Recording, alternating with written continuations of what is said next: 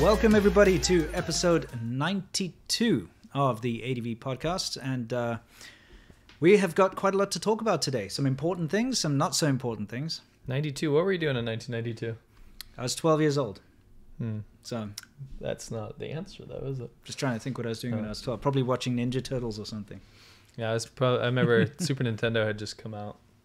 And Pilot Wing, remember Pilot Wings? I remember that. That was a thing. And then the Super Mario World, that was a big deal. Big jump in graphics. Right. 16. And you know what else was around? Oh. Was Full Effect. Oh, that's 93. My apologies. That'll be next episode. We'll bring that up. Yeah. All right, guys. So we're just going to jump right into it. We're going to talk about what's new in China. You know, that's when we talk about pretty much what's new. Yeah. With regards to China. Although I feel like the beginning of our what's new today is more like world news. You know why? Because this is about a globe. It's because it's about a globe. All right, so let's talk about globes. Yeah. You know, there's a big issue with globes. You know that? Why is that?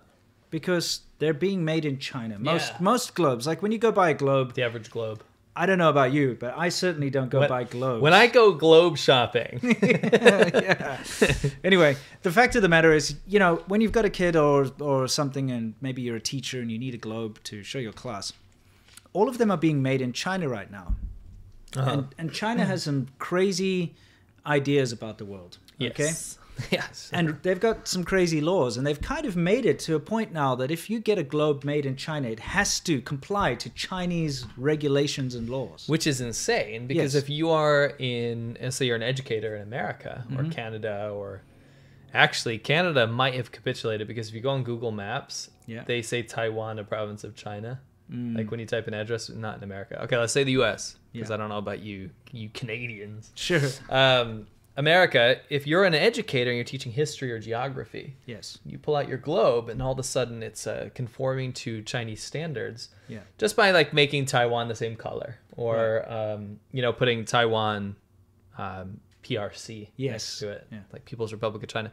Then you're teaching wrong. You're teaching it wrong. In terms of how the people in other countries. You're teaching a Chinese-centric view. Yes, that's kind of like if you went and bought a globe from Great Britain and it had every country in the world as part of the British Empire written on it. You know what I mean? Yeah, it's like you bought it new, but it's the old British Empire. Yeah, exactly.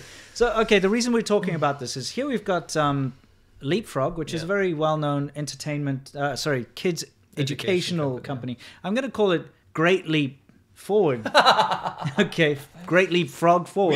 We have Leapfrog products at home. Yeah. It's huge for you and for some people in other countries don't know this, but it's a juggernaut in terms of like edutainment stuff. Yeah. Right. So if you're a lot of stuff is used in schools, and at home as well. So they have like little tablets with their own proprietary apps and stuff on them. In this case, they have a interactive globe. Okay. So what's wrong with this globe? This new product from Great Leap Frog Forward. Yeah. So the problem with this one is actually goes further than the problem you talked about. Maybe the globes you're talking about will say like Taiwan PRC. This one not only has that, right? So it has a little screen on the bottom. If you click Taiwan on this, right? Yeah, on that screen. That screen. Or if you click it on the globe, it'll come up on the screen. Okay. It'll actually come up with People's Republic of China and give you the history of China, all the information about China, right? That's one issue. The second issue, you can see in the photo here to the right.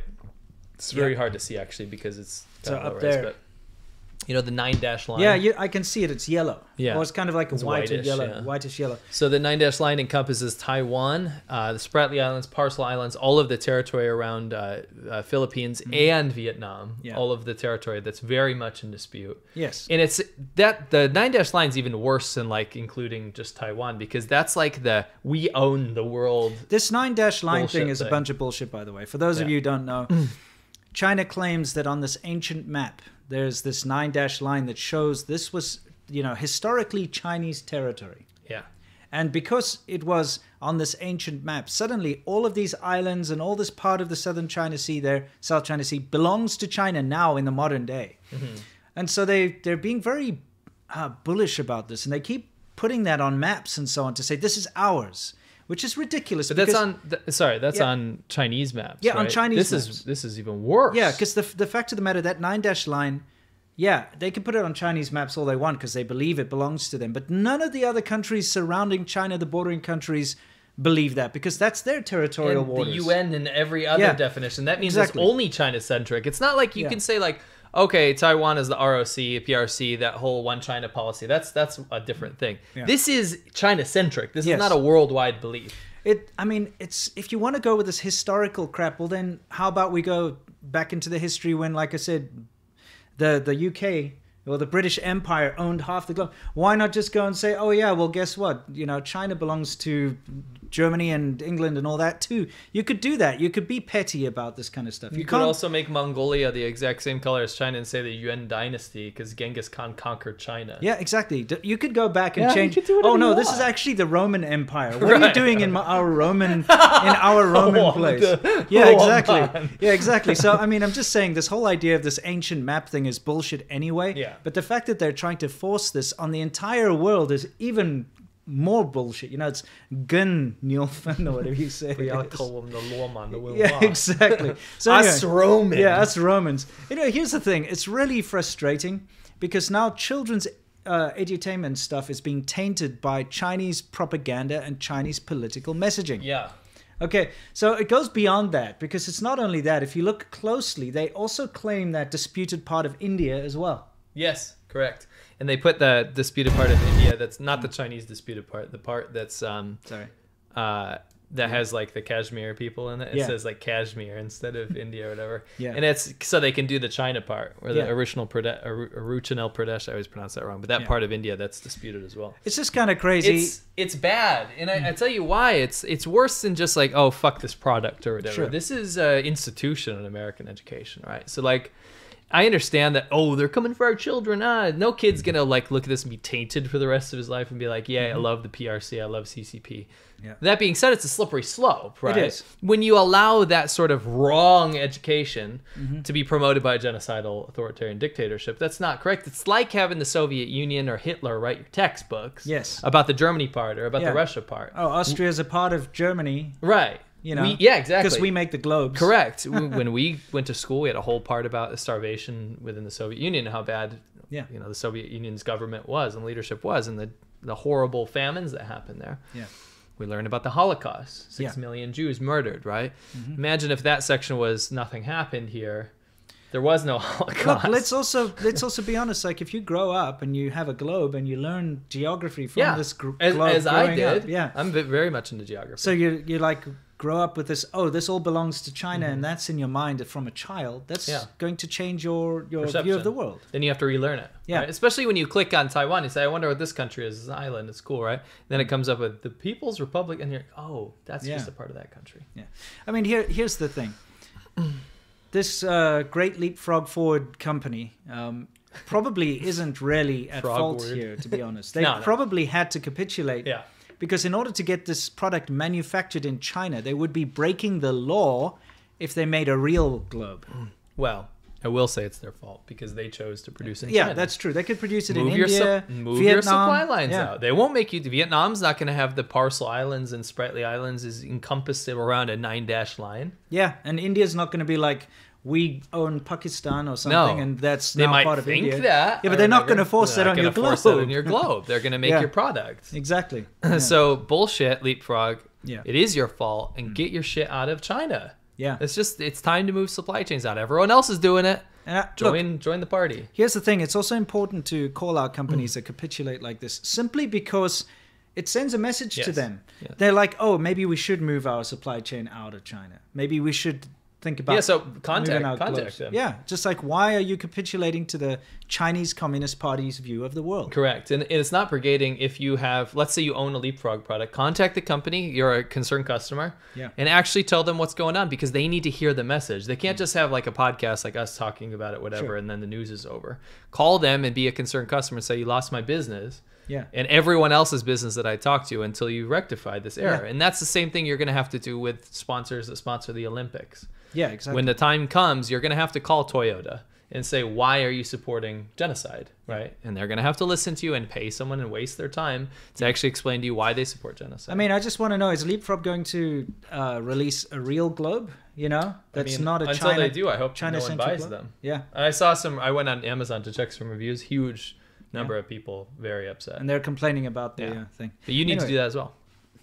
Here's the thing, guys. We're going to move on from this global issue, and we're going to move on to another Chinese rap. Now, unfortunately, it's not all in English, but there's a little bit of English. So we want you to listen to this very quickly, okay? We're going to bring it up here. We'll get ourselves out of it. And now just listen very closely to the rap.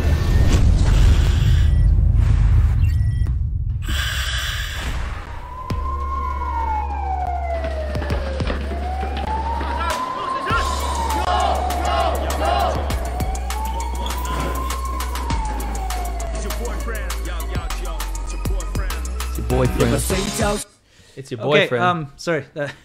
First of all, before we even get into this, you know they have this shot right here in the beginning. They're all standing on this collapsed... That's the biggest takeaway for me. Yeah. So they're standing on this collapsed building and it's... the firemen. Yeah, the firemen. And it says on a big banner, Rate Building Materials Market. What's going on? Obviously... They couldn't understand what that sign says, but it's an English sign. They're just like, we're just going to leave it there. But basically, it's saying that the building materials are so shit in China that the buildings collapse. But it's true. Maybe it's like cut rate building materials market. It should be great. Yeah, that's right. Great building materials. Yeah. Okay, sorry. Anyway, this is a promotional rap for firefighters. Okay? Yeah. Now, it's a bit confusing. Because as you heard in English, they're like, what? It's your boyfriend. It's your boyfriend. It's your boyfriend. Yeah. It's your boyfriend. And the thing like is... Backstreet Boys shit. It is. Well, we'll play a little bit of it so that you can actually hear the Chinese. And we'll explain kind of what they're getting at here. So let's get back into it.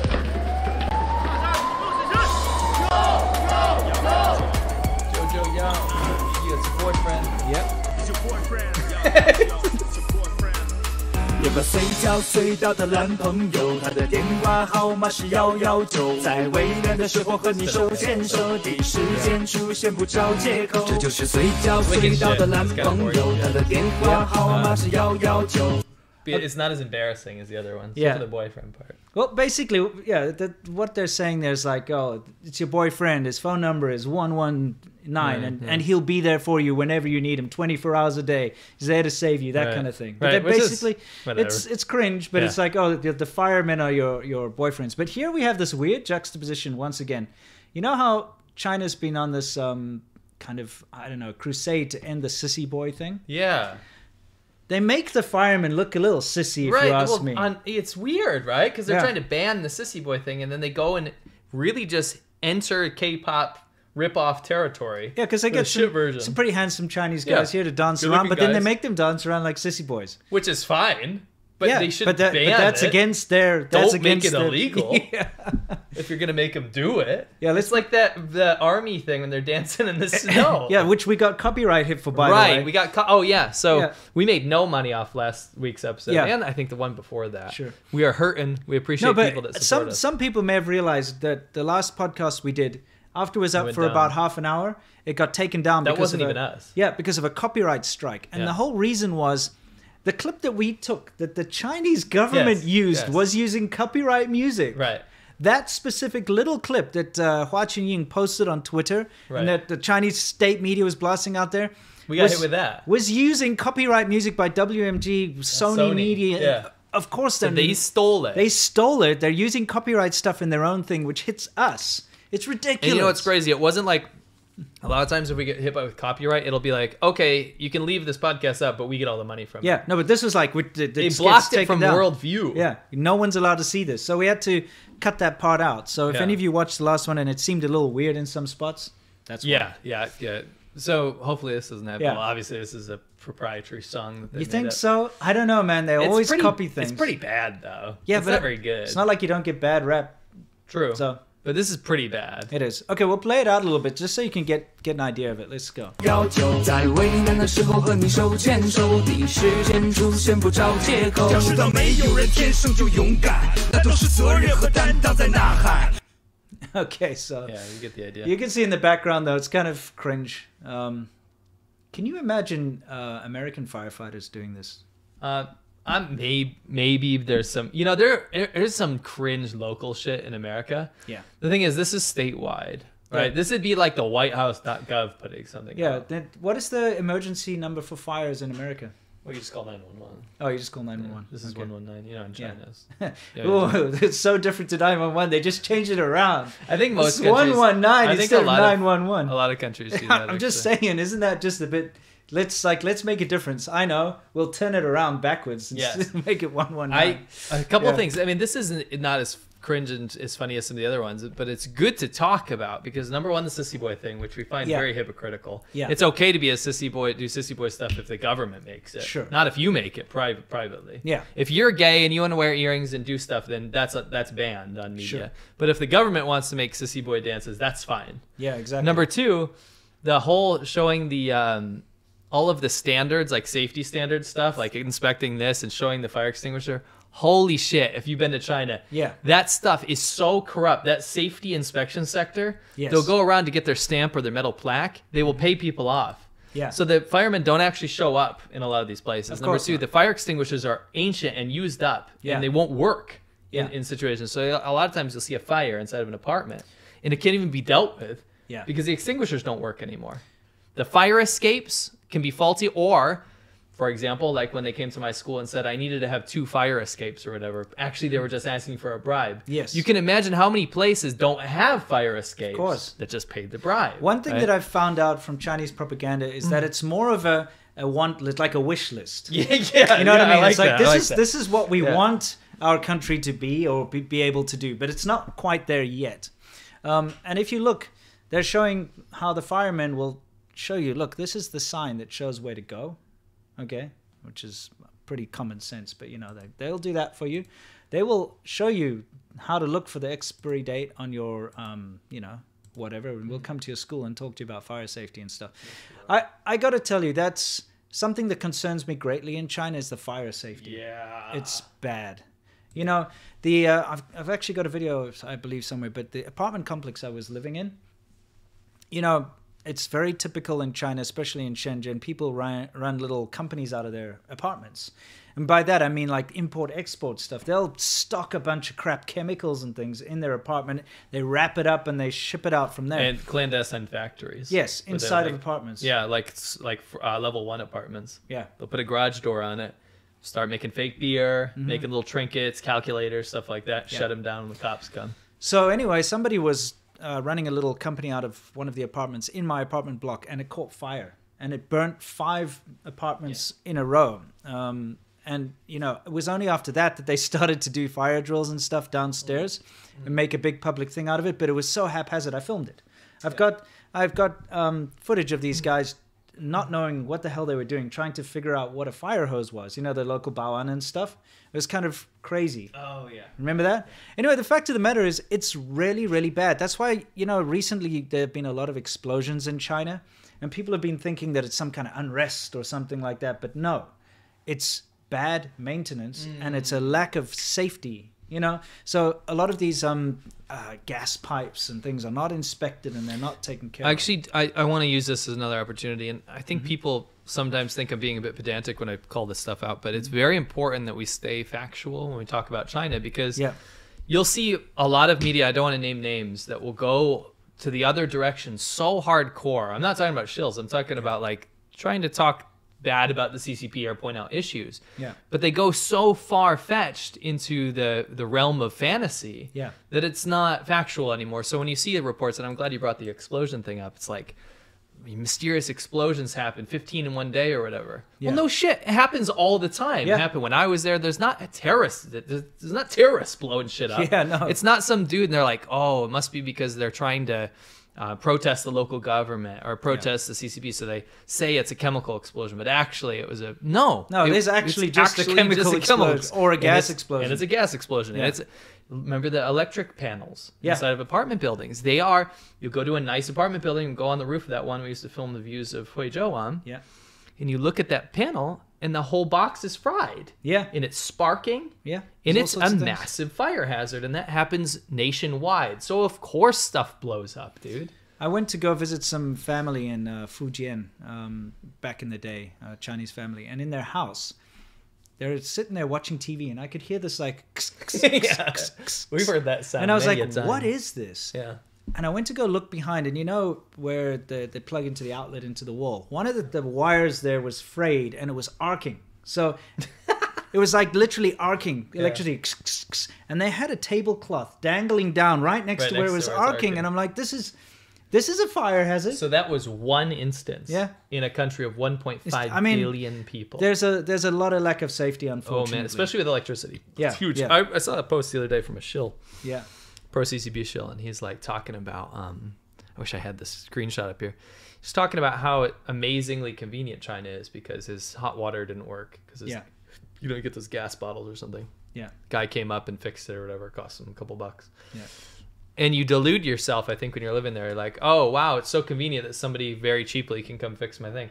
You shouldn't have broken in the first place, right? True. So much stuff in your apartment will break in China because of lack of quality. I remember we bought, which is very rare, a dryer, clothes dryer. Bought a Chinese one because they don't really exist in China, but I was so tired of hanging out my laundry. Sure. So we bought one.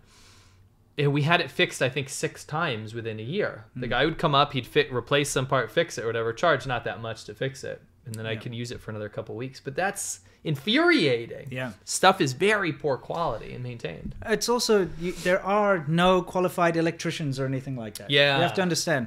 My wife has an apartment in China. Yeah. Okay. And, well, she bought it new and so it didn't have anything in it. Like it's just a concrete shell. So she had to do all the plumbing and the wiring and stuff needs to be done after the fact, after you've bought the thing. Okay, it will come with some basic like pipes and stuff, but you have to do all the wiring. So they get just a shifu, as they call them, which means master.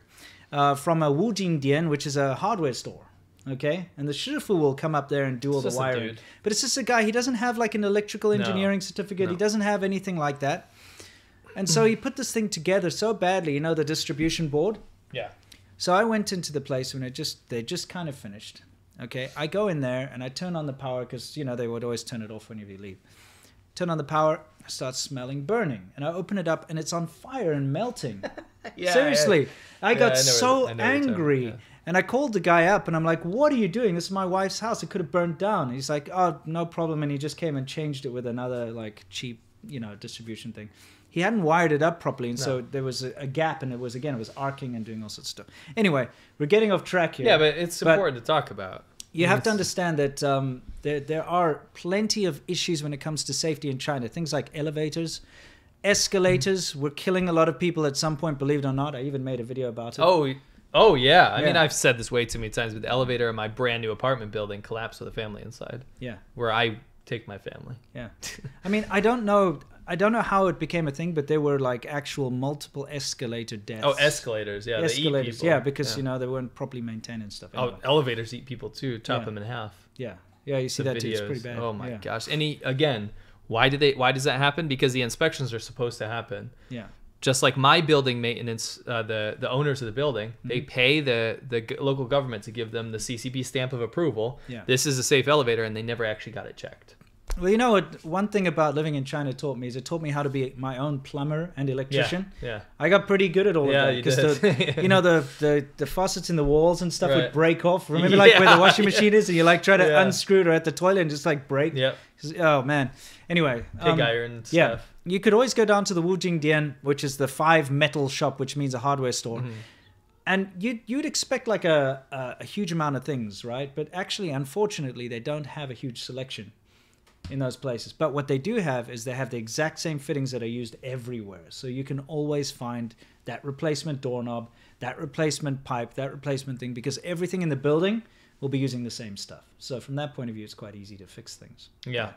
Yeah, it's a good point. It's a good point. Anyway, let's move on from our cringy fireman rap. Yeah, I thought there were some good talking points within that rap. You know, some good things to learn. And again, actually, I will say this is a net positive. Oh yeah, because fire safety awareness is good to have. Absolutely, so we need more of this. Yeah, more of this. So as much as we're making fun of them, it's a good thing. I still think the rate building materials that's hilarious, and I think that what they were trying to do was show, okay, this building, like something happened with it, and we're going to rescue people. But really, what I see there is that buildings fall down in China and people die. Yeah, that's really what it is. Yeah, you know, poor building quality leads to collapsed buildings. Correct. And if I hear tofu dregs again, I'm gonna have a meltdown. Stop saying tofu dregs. Yeah, exactly. Anyway, so that's that topic out the way. What else do we have in What's New? Let's see. I think I put some other good stuff in there. Beijing Fire and Rescue. All right. Oh, yeah. Oh, some classic. Oh, this is new. This is new. Yeah. All right, guys, look. There's a little thing that both of us get very annoyed about, and that's how foreigners are portrayed in China, okay? Yes.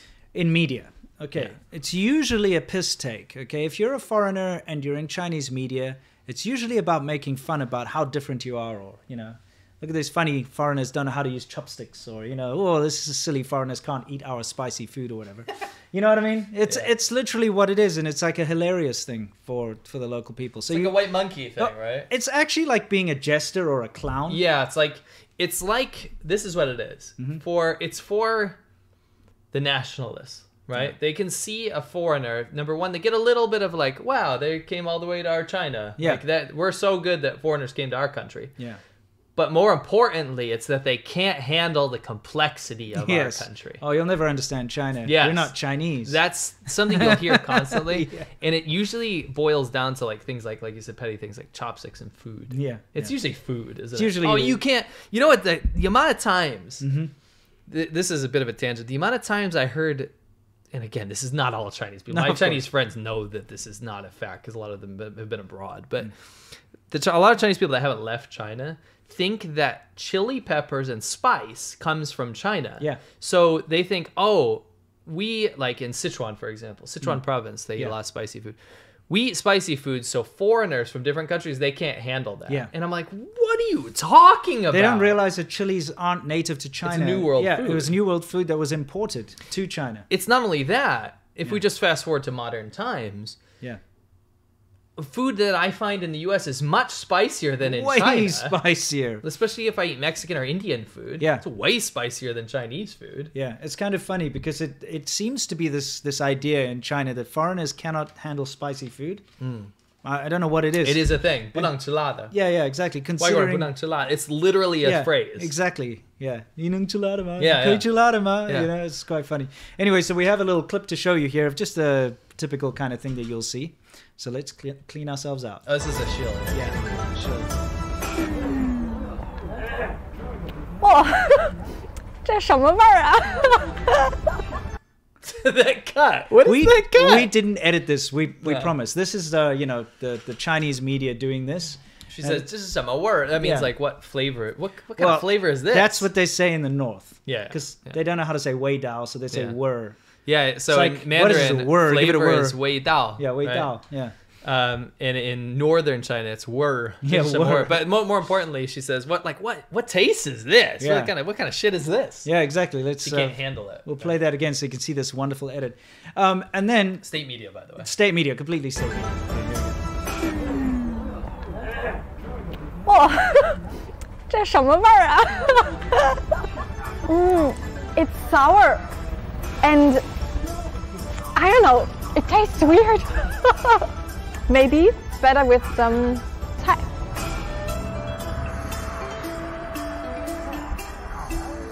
It's better like this. No, it's really warming. Pause that for a second. This is, by the way, before you get excited, that's not freaking onion rings in front of me. Can we talk about how bad Chinese breakfast is? It's really bad, but I've got to say that if you're searching for something positive to say, and the only thing you can say is warming, that's not a good thing. Yeah, exactly. Okay, so there's a couple. Yeah, people are like, "Why is she eating onion rings in that soup?" So a couple of things we can break down. It's like here. a youtiao. It's like yes. Number one, this is state media. This is People's Daily. People's Daily. Renminwang. Yeah. So People's Daily web. Yeah. This is straight up state media. This is horse's mouth stuff. Yeah. This is one of their shills called like Annie or something, but they never name her properly, and she doesn't have social media outside of People's Daily. She's like a proprietary shill. Yeah, she did she's in my Xinjiang genocide video. She did the Xinjiang genocide denial. Yeah, that kind of stuff. She's done a lot of stuff like that, yeah. We don't know her at all. No. What we do know is that she lives in Beijing, right? Yeah. She's had this before. Let's be totally Everyone honest. That's lived and been in Beijing has tried that. We've tried that. Speaking of beans, it's all over China, for God's sake. Yeah, I know. So I've had that in Shenzhen. They make this out of like mung green bean or something. Anyway, it's like a green bean porridge type thing. Yeah. It's bad. It's not good, but it's not shocking. You wouldn't drink that and be like, "Oh my, ooh, wow, this is horrible." Yeah. It's like, what does this matter? Yeah. And speaking of matter, the fried shit in front of her is, don't get excited. This is not onion rings. Youtiao is just oil stick. Yeah. It's like a churro. It's like a churro, but with no sugar, no spice. It's a deep fried piece of dough with nothing on it, and it's not good. Yeah. You can wring it out. Yeah, you can. It's not great. And there's also like some other like Oh yeah, let's see what happens. What happens next? Did you all know? Wait, hang on. What did he say? You might think he's speaking Chinese, but actually he's practicing a little English. Oh, okay, excellent. Well, props to him. Yeah, let's take a look. Did you all know? 北京人爱喝豆汁有300多年历史。这豆汁啊是拿绿豆。干嘛？ Oh, okay. So now this is a bit of a throwback. Yeah, let's explain this properly. This reminded us too much of other shows of the same ilk. Whenever foreigners are asked to, what did you find? Sorry, I was just making. Yeah, it's making sure. Yeah, so yeah, they use jiaoquan. Jiaoquan is. I was thinking of youtiao. It's like youtiao, right? Yeah. Okay. But they use it with like pickled vegetables, right? Right. And it's, you know what it is? It's exactly the same as soy milk, except it's mung bean milk. Yeah. And it is a little bit sour. We've had it a million times, but it's nothing like you wouldn't. I don't mean to interrupt. I just want to say, like, you wouldn't give that to someone and be like, I can't wait to see their reaction. You know what I mean? It's like, whatever. But that's the thing. It's always like this. Here we've got the exact same thing from many years ago. I'd say about 6 or 7 years ago. Yeah. Somewhere around there. 5, 6, 7 years ago. This show that we're going to show you, exactly the same, state media. We just wanted to show you that... She's drinking the same thing, right? Yeah, I think it's pretty much the same thing. I just wanted to show you that the way that they treat foreigners, kind of like this jester clown thing, hasn't changed at all. The methods haven't changed. Yeah, because this is old. Yeah, so let's take a look. We didn't edit this. No. 我们可以去找个好吃点的。好吧，好吧。我求你们，我求你们。好吧，走呗。 See the jester. 好酸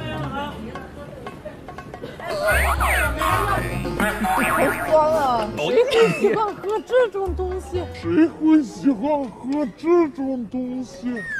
我觉得。 I'm sorry, but it's so. We're gonna have to watch that again. Yeah, we will. It's old school. The new fans won't know this. This is some Russian girl. She's one of the old shills. But anyway, I think she's Russian. So definitely, from that part of the world. Yeah, she's Slavic. So anyway, so she's trying Dowager, right? Yeah.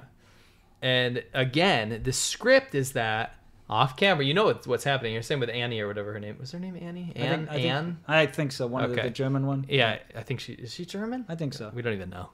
Anyway, Annie or whatever. The first girl, off camera, they're gonna say, "Listen, we want you to say this is like really weird and sour or something." And they did exactly the same thing about 6-7 years prior. It's the same script. It's the same thing with a different foreigner. What really annoys me is that how cringe it is. They add these like comical. It's a very typical Chinese editing style. You see, you see that in reality TV a lot in China. So they do it with Chinese people too, but. It's really cringe how they try to make it into this like ridiculous clown act. Yeah, I want to make sure people didn't think we added that shit in there. No, that's mainstream TV. That's how they did it. They tried to do the same with us. Remember when we were trying to promote Conquering Southern China? This is about the same time that this was going on. By the way, it's about the same time period. Yeah. So it's about 2016 thereabouts. So we wanted to promote Conquering Southern China, and we managed to get quite a few magazines and newspapers and stuff to write a nice piece about it, because it's a great documentary. Everybody enjoyed it, even the haters enjoyed it. The fact of the matter is that Chinese media, they wanted to write an article, but instead of calling it like adventure or exploring, they were like 高效的老外看中国. It's like hilarious foreigners look at China. That was their headline. They had to change it to this funny. Like we are so funny. This joke, these like ridiculous, crazy foreigners. Yeah. Hilarious foreigners. I mean, there's funny parts of the show, but it's not a comedy. It's not a comedy. No. Anyway, we'll play this lovely thing for you one more time. We'll do both together, back to back. Oh, back to back for full. For full effect, yes. Bridge the gap. And bridge the gap, Okay, so we'll start here. Well. Okay, let's do it. So this is 7 years apart. Yeah, 7 years apart. 哇，这什么味儿啊？ It's sour. And I don't know, it tastes weird. Maybe better with some Thai.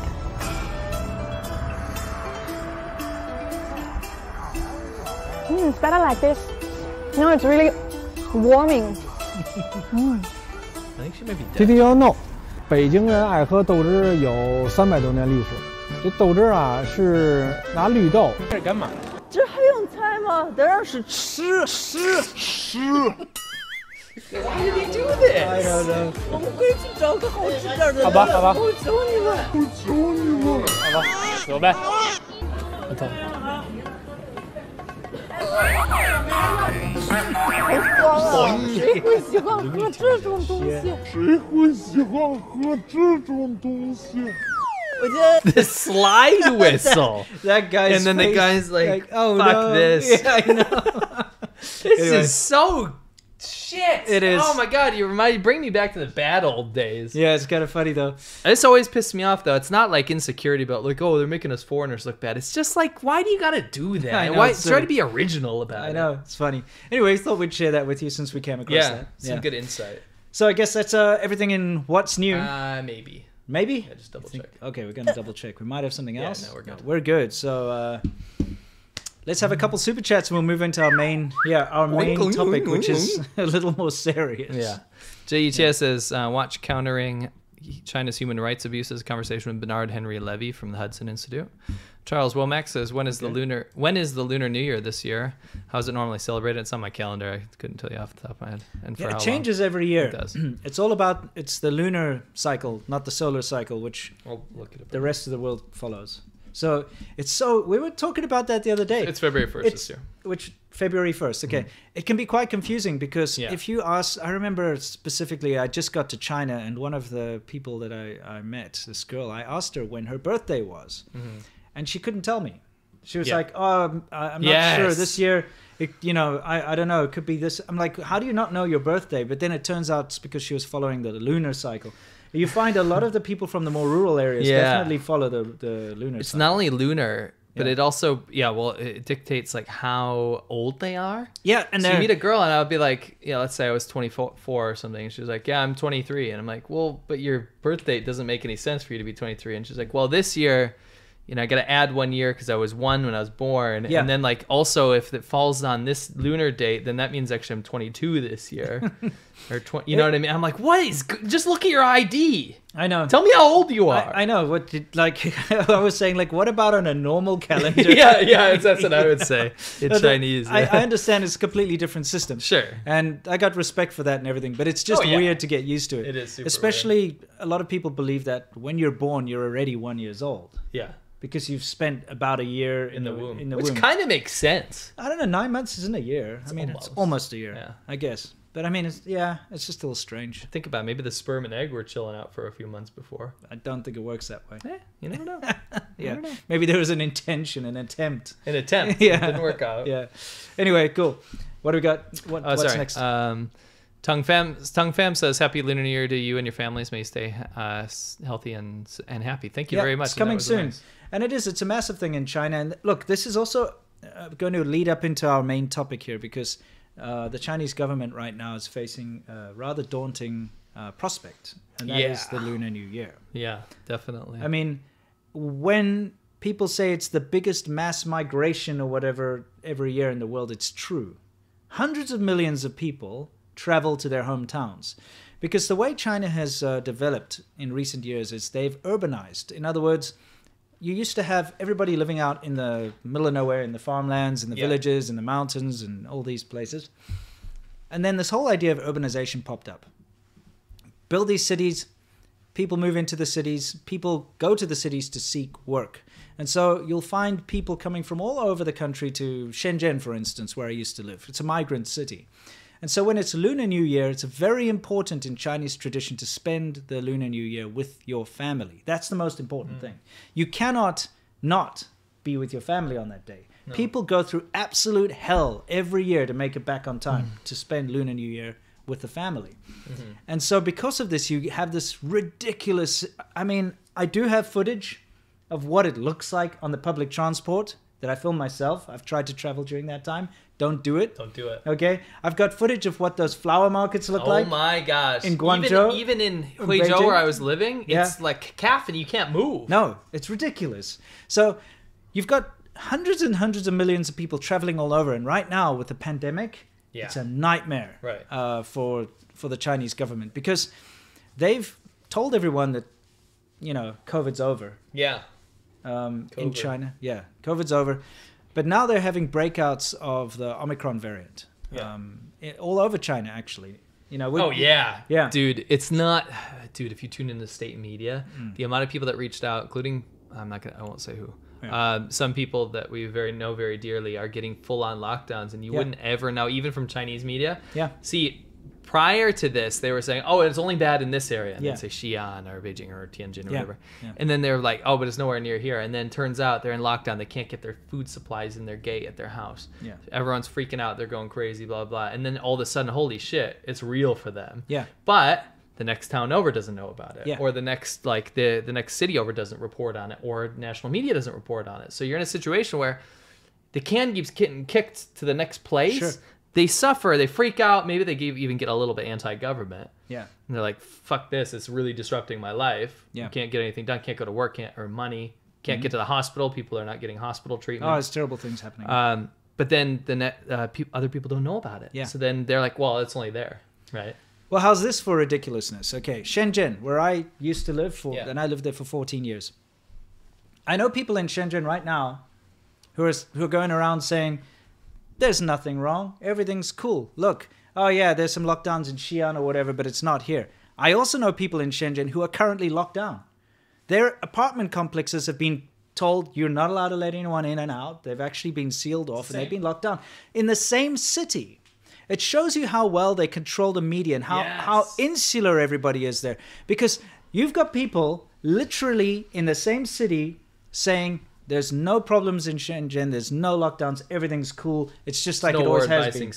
Yeah, exactly. And at the exact same time, I've got people who are literally sending me videos from inside their apartments and saying, I've been locked down here for 3 days already. We don't know when they're going to let us out. And it's in the exact same city, just in a different district. Same thing with it. Very, very people very close to me. Calling me saying, holy shit, this just got super real. But then another thing happens, and this is again how dangerous it is to control media like this. There can't be any. This is by design. Yeah. There can't be any unified panic, but not just panic. There can't be any unified dissent. Yes. Right. So the dissatisfaction is always local to the area. It can never be something else's fault. This is from the top, by the way. Yeah. This is national security stuff. Like Beijing dictates what these areas do ultimately. Right. So the thing is, like, they always have a fall guy, though, is if there's a big problem, they can be like, oh, that local official, and they'll, like, hang him or whatever. But anyway, long story short, these people are freaking out because it blindsided them. Like crazy. They had no preparation for this. They can't get what they want, but they always blame it on something foreign. Yes. So, turns out, for this situation, someone from a different city, when I say foreign, it doesn't necessarily mean foreign country. Yeah. But from an area, came from a different place. Yeah. They drove in, and then now they're shutting everything down. There's no cases. Yes. No one got it. No one got Omicron. But they're shutting everything down because that person had it and they drove in. Yeah, because they know somebody who had it came here. Yeah. So just making sure. But they're not local. They're just some scumbag. They came from a neighboring city or a neighboring province. And they always demonize that place. Yeah. Right? So it's parallel to what happened in Wuhan. When it was found out that it came from Wuhan, people in China were like, fuck Wuhan people, disgusting people, rats. You know, there's all this horrible slander against Wuhanese people because that's where it came from, right? Yes. So then all of a sudden, China's like, oh no, it didn't even come from there. And then they're like, okay, well, Wuhan, you're fine. Yeah, you're fine now. So, I mean, I guess we better just get straight into the soft power hour where we talk about what we're talking about right now, actually. And that is how the Chinese government is controlling the narrative when it comes to COVID specifically. And there's been some crazy stuff going on, okay? Yeah.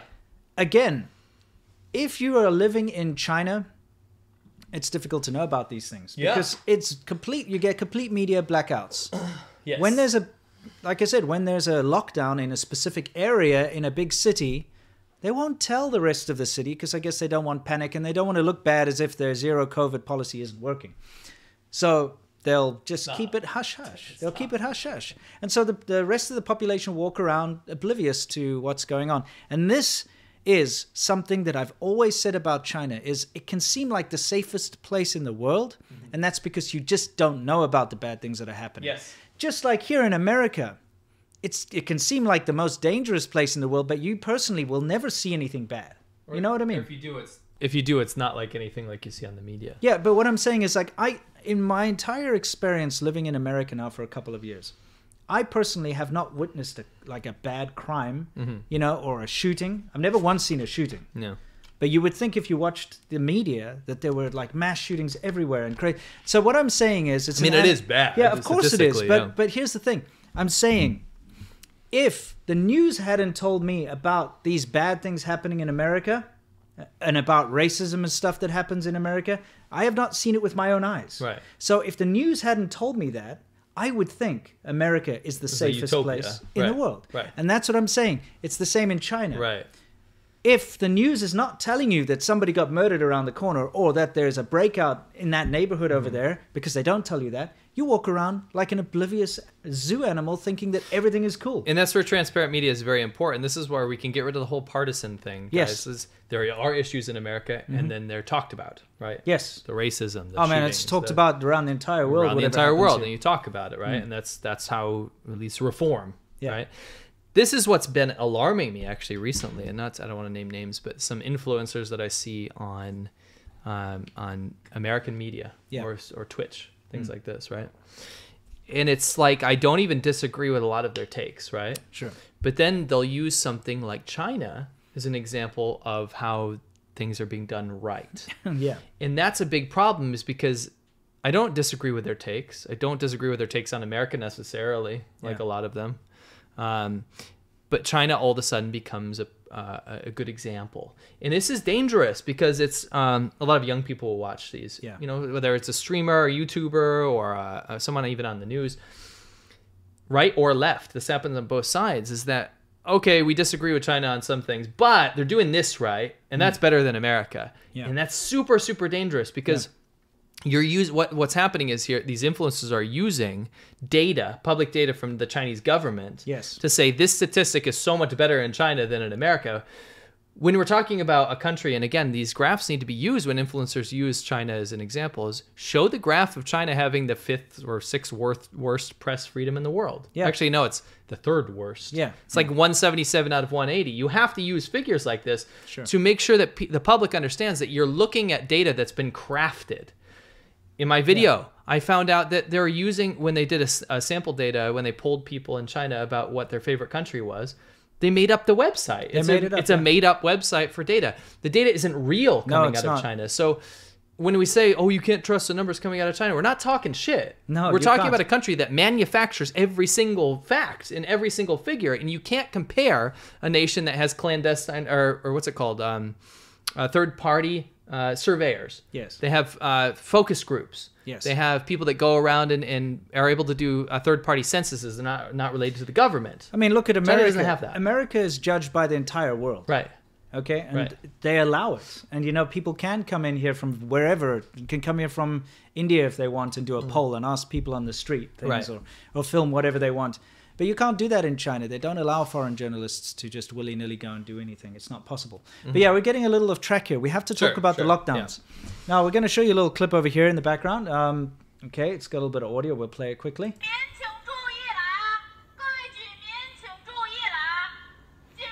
Now, I have to say, I'm a little skeptical about this drone footage. You know why? Why?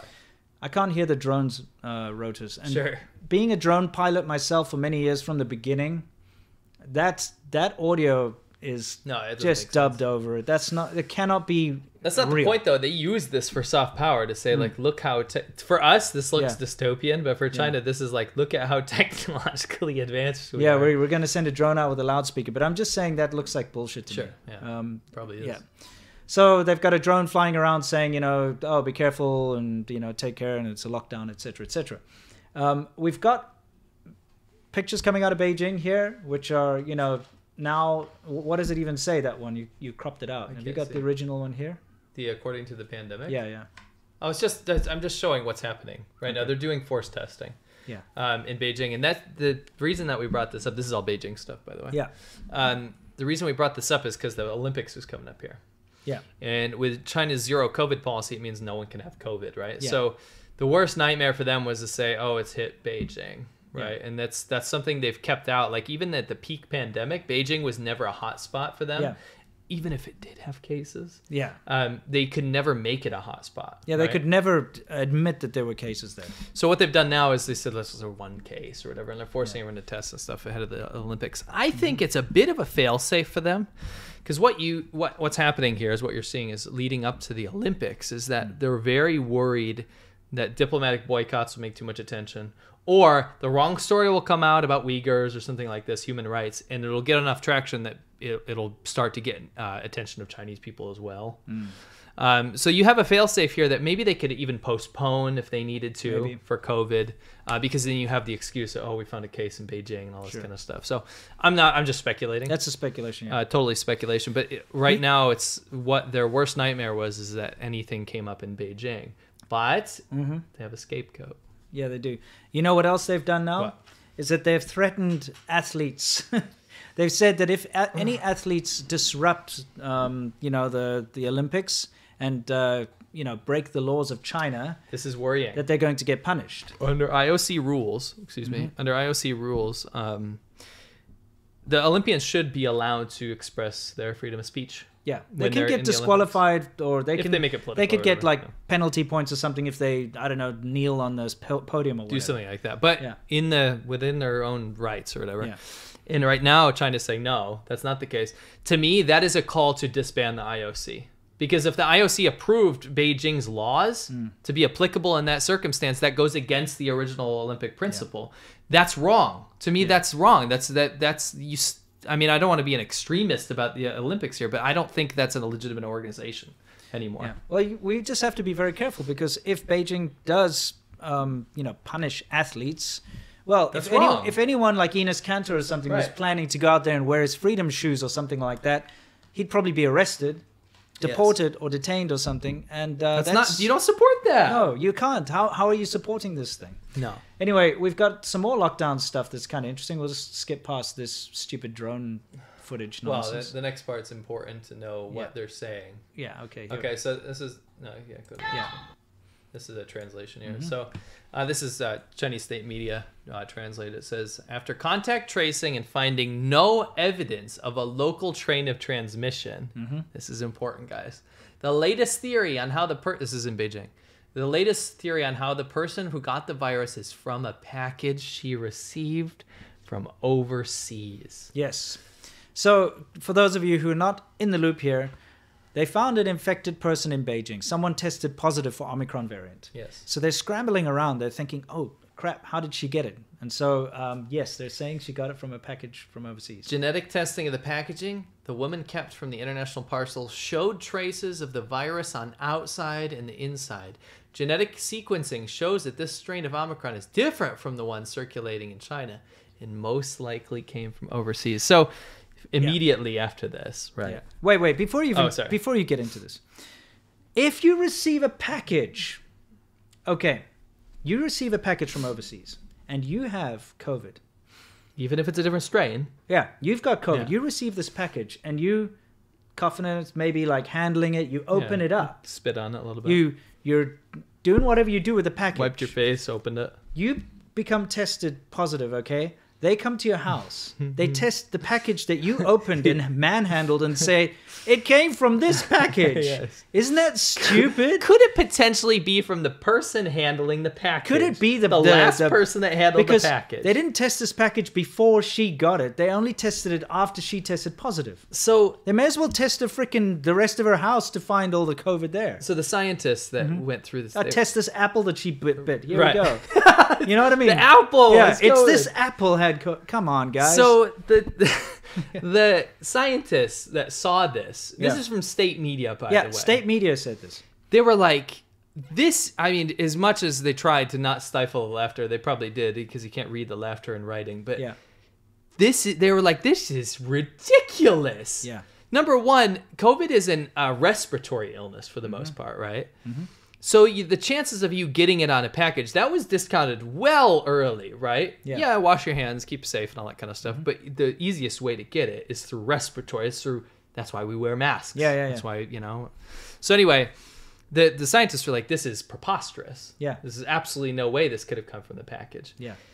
And number two, I find it hilarious that China can never find any clear human-to-human transmission of COVID in the beginning of COVID. Yeah. And then number two, say absolutely didn't come from China. It came from Italy. No, it came from India. No, it came from Japan. No, it came from Australia. No, it came from America. They can always find where it comes from unless it's in China. Yeah, exactly. Then they can never find it. No, it comes from frozen seafood or it comes from some other bullshit. So where did this package come from? Canada. Now, this is very important. It coincides with what I just did in my video. Yeah. China's got a hate boner right now for Canada. Yes. And we talked about flavor hate of the week. Yeah. It's when China decides to hate a certain country. Yeah. And state media will say, hey, we hate this country. Now, Canada, unfortunately, who has capitulated to China many times, and a lot of, this is really weird, but a lot of the shills that work for state media in China or sympathize with the Chinese government and make content on YouTube and things like this, you know what people are talking about. Yeah. They're Canadian. Yeah. And I find this very insane because like China decided that Canada is the most hated country because they did a poll. Yeah. A poll that they've dictated themselves. A fake poll. Yeah. To say that China is the most hated country, or Canada is the most hated country in China amongst Chinese people. After all this partnership, and Canada's our friend, bully America, all this kind of stuff. Canada is what they voted as being the worst country in the entire world. No, it's just crazy. But it coincides with this. Again, back to this whole they found COVID inside the package. Yeah, because she opened it and touched everything inside the thing. Yeah. I mean, it just beggars belief that they would expect people to believe this. And it's not like a stupid tabloid thing. It's state media put that out, guys. Yes. State media. Well, I'm just saying it coincides with the Hate Canada thing. Yeah, it does. Because they're like, oh, it came from Canada now. Yeah. And all the scientists are like, no, it absolutely not. Yeah. This is ridiculous. So now it kind of got legs, this whole thing. Yeah. Okay. They said testing resulted in finding traces of the virus on 22 other packages as well. Handlers of these packages have been tested so far and shown no trace of infection. Okay, so then doesn't that debunk their entire theory? Because the people handling these packages didn't get it. No. Anyway, the route the parcel took was Canada, US, Hong Kong, Beijing. Okay. So by using their logic, it could have come from the US or Hong Kong. Wouldn't it make more sense if it came from a place that was closer to the yeah, because it could survive like maybe the day. It's not going to survive 3 weeks on a package in Canada. Yeah. Anyway, city officials recommend, if possible, don't order anything from abroad. Now you see where this is going. Yes. This is this whole cut. Now it makes sense, right? Now we got to cut ourselves off from the rest of the world. So don't order anything from abroad. It's coming to fruition, everything we've been saying. Yeah. This whole, like, with the whole thing about COVID is that people are like, when are they going to open their borders? When are we going to be let back in? When are we going to be able to go to China? Especially those annoying students. Those students are like, dude, let us back in. They don't want you, okay? They don't want you to finish your degree there. Yeah.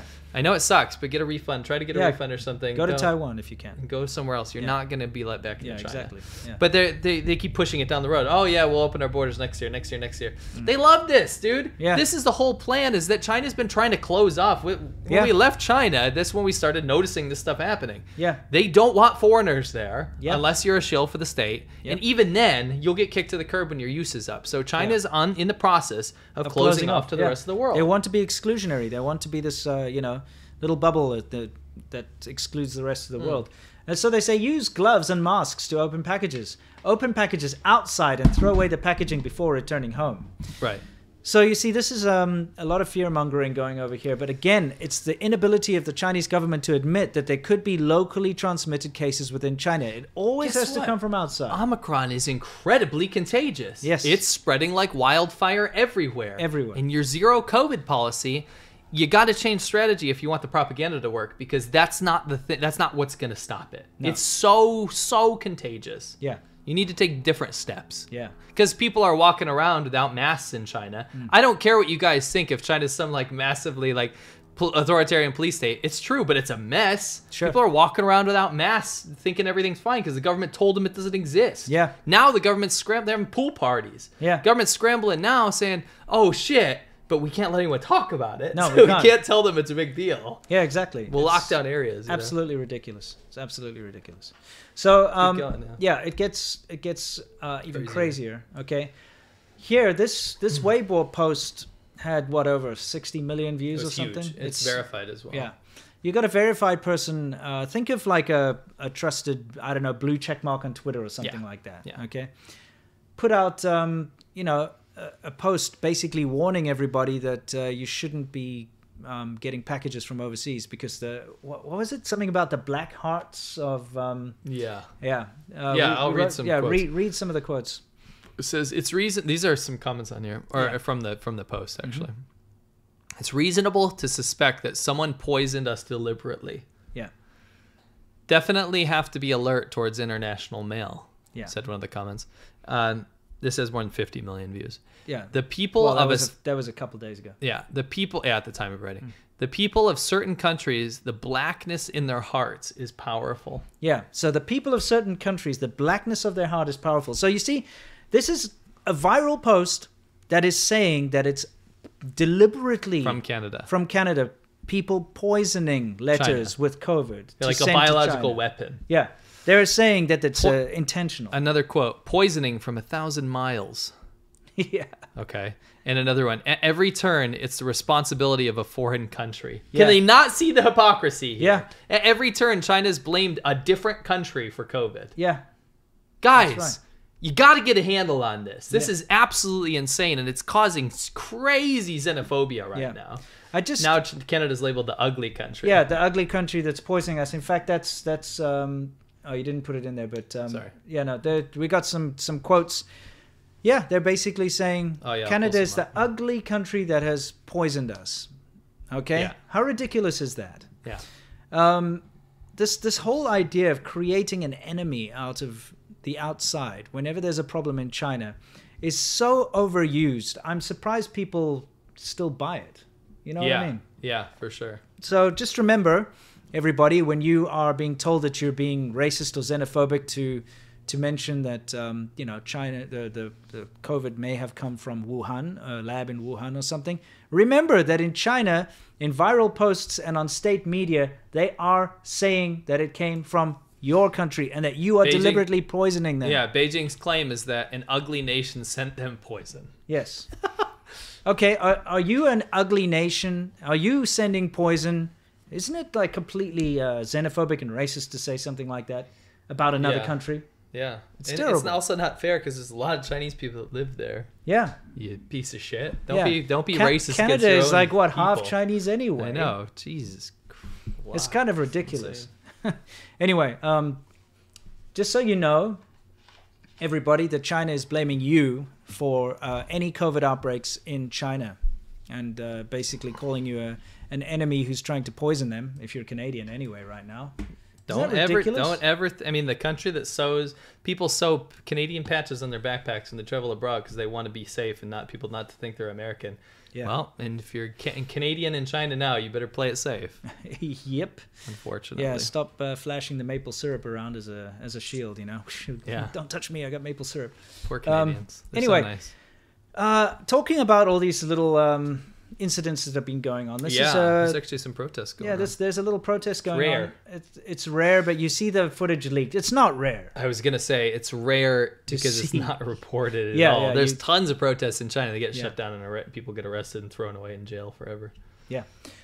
Here we got a little protest going on in Shenzhen, actually.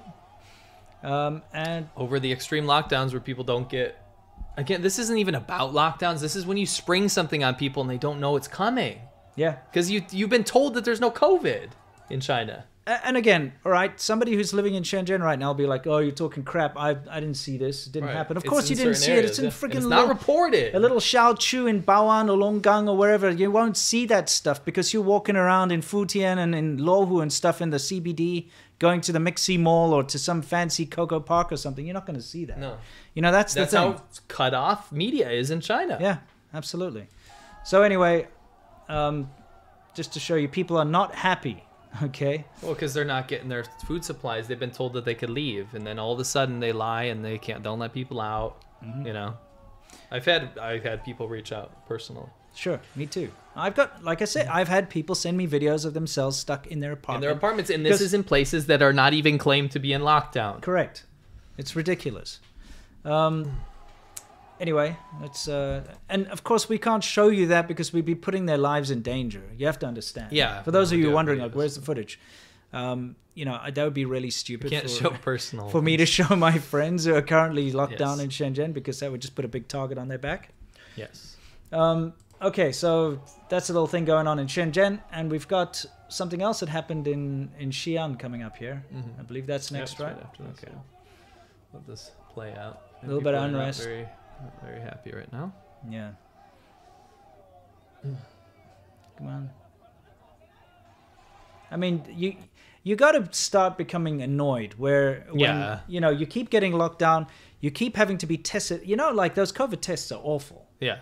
I had to have a COVID test the other day because, like, I thought I was feeling a little sick. Right. So I went to one of these free COVID test things they've got here where you do a drive-through. They shove that thing all the way up your nose. Yeah. It's not nice. No. Okay. Now imagine having to have that done to you like 2 times a day or whatever they do whenever they have these lockdowns, like a huge amount of times all the time. Like, it's going to get annoying. Of course. And you have to line up in a COVID line. I know, and especially... where everyone's cutting in line. Think about it, okay? You've tested negative every time, but they keep forcing you to do it again and again and again. And you're like, what the hell's wrong with you? You know? I'm not going anywhere. I'm stuck in my apartment. You're stuck in your apartment, and then you go out and jostle around for 6 hours in line with a bunch of people who are not properly wearing masks. I know, isn't it lame? You're putting yourself at way more danger. Yeah. And that's the thing with quotas and mandates in China. Yeah. Logic doesn't apply there, right? Yeah. I believe in testing. I believe in masking. I believe in social distancing. China says all those things, and then it doesn't apply in practice. Yeah. Like, no, let's jostle not social distance and not wear a mask properly while we get in line for mass testing twice a day. Yeah, and let's all rush to get a vaccine and trip over each other and stuff. I mean, I have to say, this whole idea of the drive-through testing thing in America is great. It's fantastic. It's great because everyone's in their car. Yep. All the windows are rolled up. You know, you drive up, the people wearing proper PPE, they do a little test, you know, that's it. You drive off, and then they email you your results. Listen, I've been in the hospital enough times in China to know that, I'm going to be honest, if you're talking about mass testing across the whole country, do you think they're changing gloves every single time that they're swabbing people? No, this is huge. You can see the footage. They don't change the gloves. Nope. We've seen the footage. Yeah. This is a huge liability, a huge mass problem. And again, logic doesn't apply in China a lot of the times. Authoritarian dictatorships, they decide something, it doesn't matter how it happens. Yeah. So here, again, this is what's happening in people Shenzhen. are pissed off, and I would be too. I would be too, for sure. Especially when you've been told that COVID doesn't exist in your country. Yeah. Right. Okay. Now, what's going on here is in Xi'an. Okay, we talked about Xi'an in our previous podcast. Serious lockdowns there. People actually running out of food. Yeah, because in central China. Yeah, in central China. We were talking about the whole thing about buying fresh. And so most people do not have a lot of refrigerated goods, long life goods in their house, and they depend on going out to get food. So a lot of people have been caught unawares. Okay? Because these lockdowns are quick and sudden. It's not like you get a warning. Because of media blackout. Yeah. They're not like, coming soon. They're like, no, you're fine, you're fine. Yeah, exactly. Look, now you can't leave now. So the government has, of course, made big strides and attempts to put on this propaganda that they're feeding everyone. And you see these really stupid propaganda videos come out where they have a line of people passing food into like an apartment complex, which they wouldn't have to do if they just parked the truck at the gate. But what they do is they park a truck around a corner, and then you see them offloading from the truck and passing down this like human chain to give the food into the apartment complex, which is only for the camera, because a normal common sense person would have just parked the truck right there so you could just have one person offloaded instead of put like a whole team of people in a row. It's so dumb. But the problem is that, yes, people have been getting food now from the government, okay? But only people with local hukou. And a hukou, as we've spoken about before, is kind of like a domestic passport. It dictates where you're from, so where you have your rights. So migrant workers, which are a huge portion of the population in any big city in China, have not been getting food. So here you've got one of these migrant workers up here and a lot of other migrant workers shouting, "Where is our food?"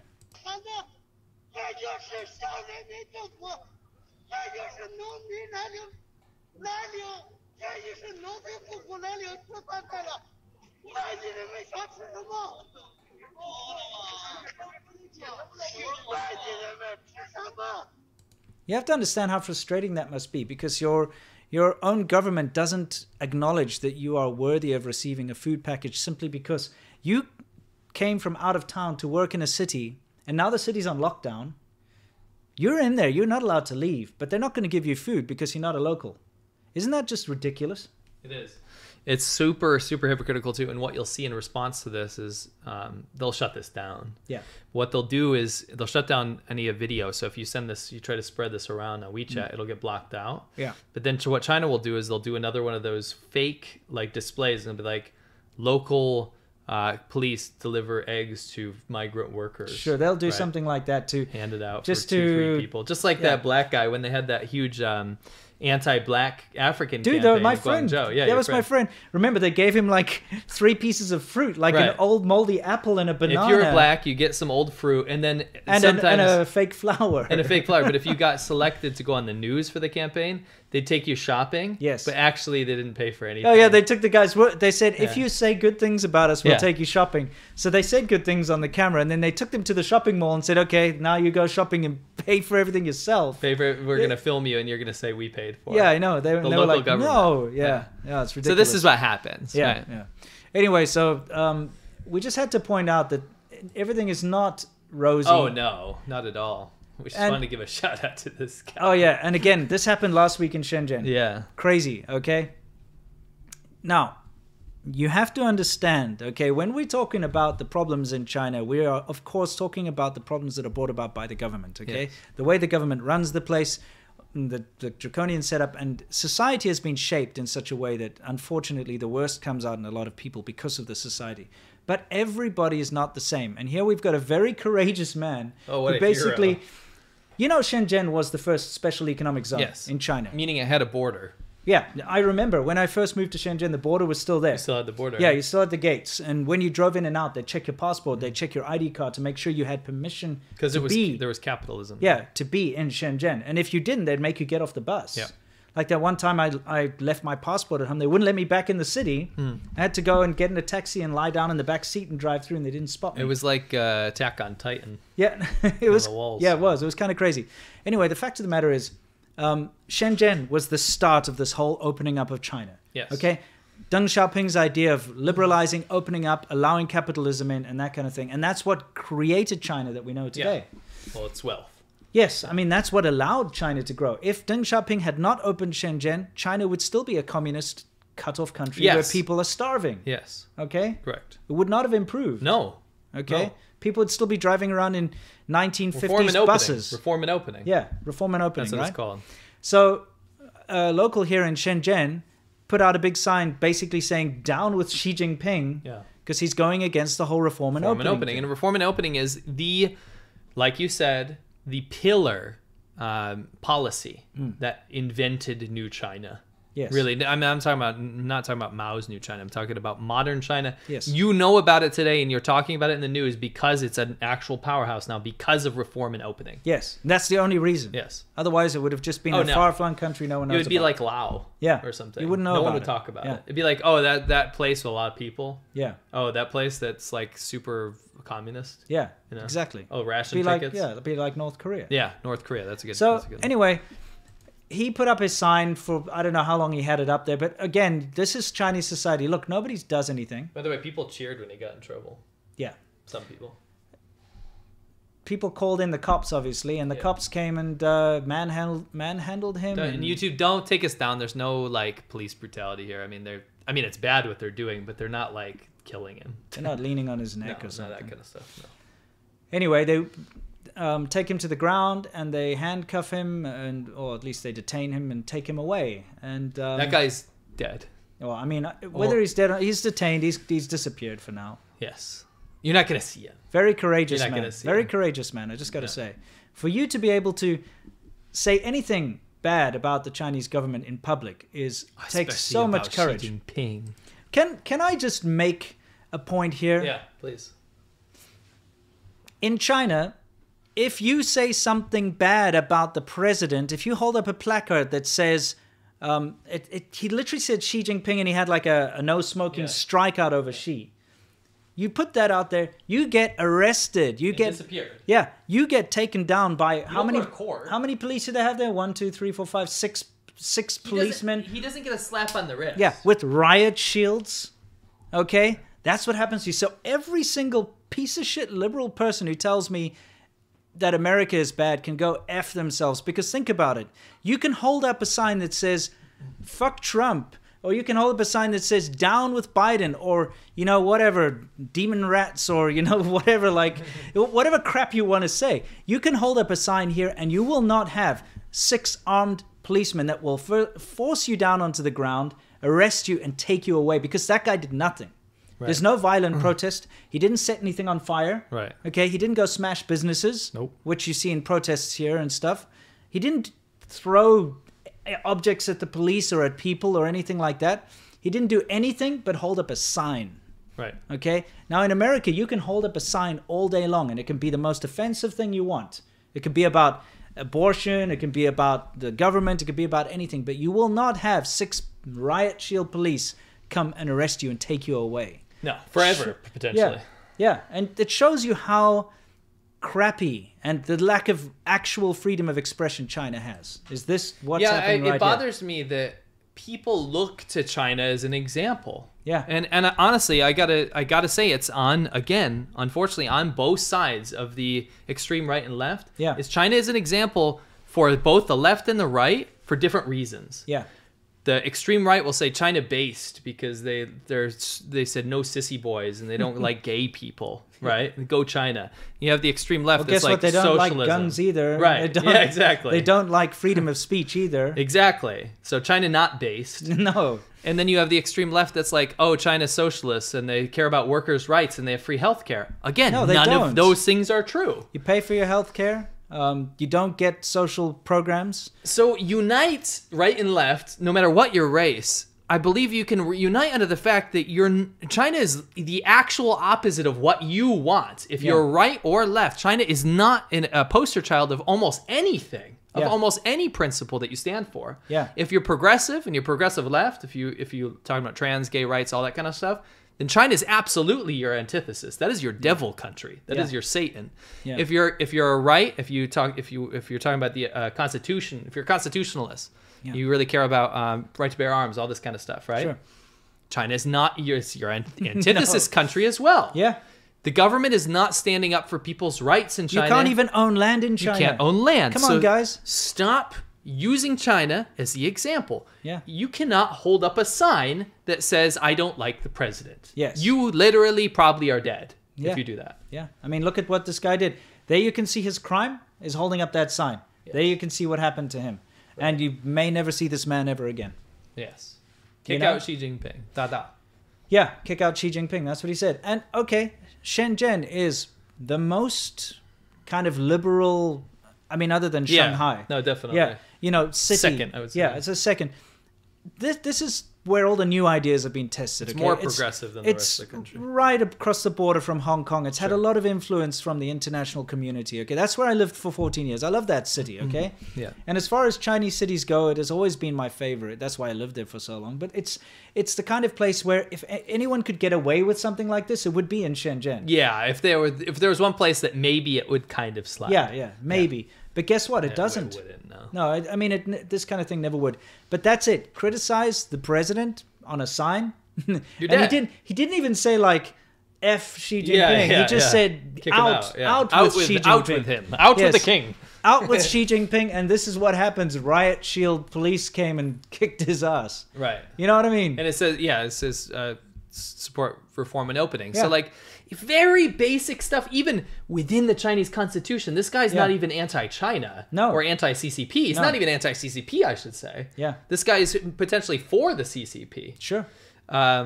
You know, like a lot of the the Tiananmen Square protesters didn't even ask for a full step down of the Chinese government. Yeah. It was to expand rights and freedom of speech. They respond. This is like a mini Tiananmen Square. You know how they respond? They respond with utmost brutality. And let this be a little example. I'm glad this is caught on film. Yeah. This is what happens nationwide whenever there's the slightest hint of dissent. Yeah. And that is not okay. China's not a poster child for this kind of stuff. So anyone who defends the Communist Party regime and who defends them, realize and just think to yourself, what if you had a gripe? Right. What if the government, and think about your own government, okay? There's something that you don't like about your government, presumably. I'm pretty sure if you're trying to support China, there's something you don't like about your government. That's what I see on both sides. Yeah. Imagine if you wanted to air your grievances about your own government, but you couldn't. Do you think the Chinese government is perfect? Do you think that if you go to live in China or if you were Chinese, that you would find not a single fault with the government? Because I'm sure you would. I mean, there are plenty of faults with every government. But here's the thing. You're living in China and you find something that you really don't like and you try to express your grievance like this man. What happens to you? You're silenced. And that's why you should not support China. For that reason. Yes. If you support liberal democracy, as I think most of us should, China can never be a poster child for this stuff. Yeah, I support democracy, liberal or not. Yeah, liberal democracy. You know what liberal democracy is? I do. I support a conservative democracy too. All right? Let's vote. All right. So anyway, we just had to get that out. It's a very important message, and it's a very important thing for everybody to see. Correct. And now we'll take a couple of super chats before we move into our next segment. Yes. Free speech respecter wants us, I think, assuming he wants us to sing Boko Haram. Boko Haram.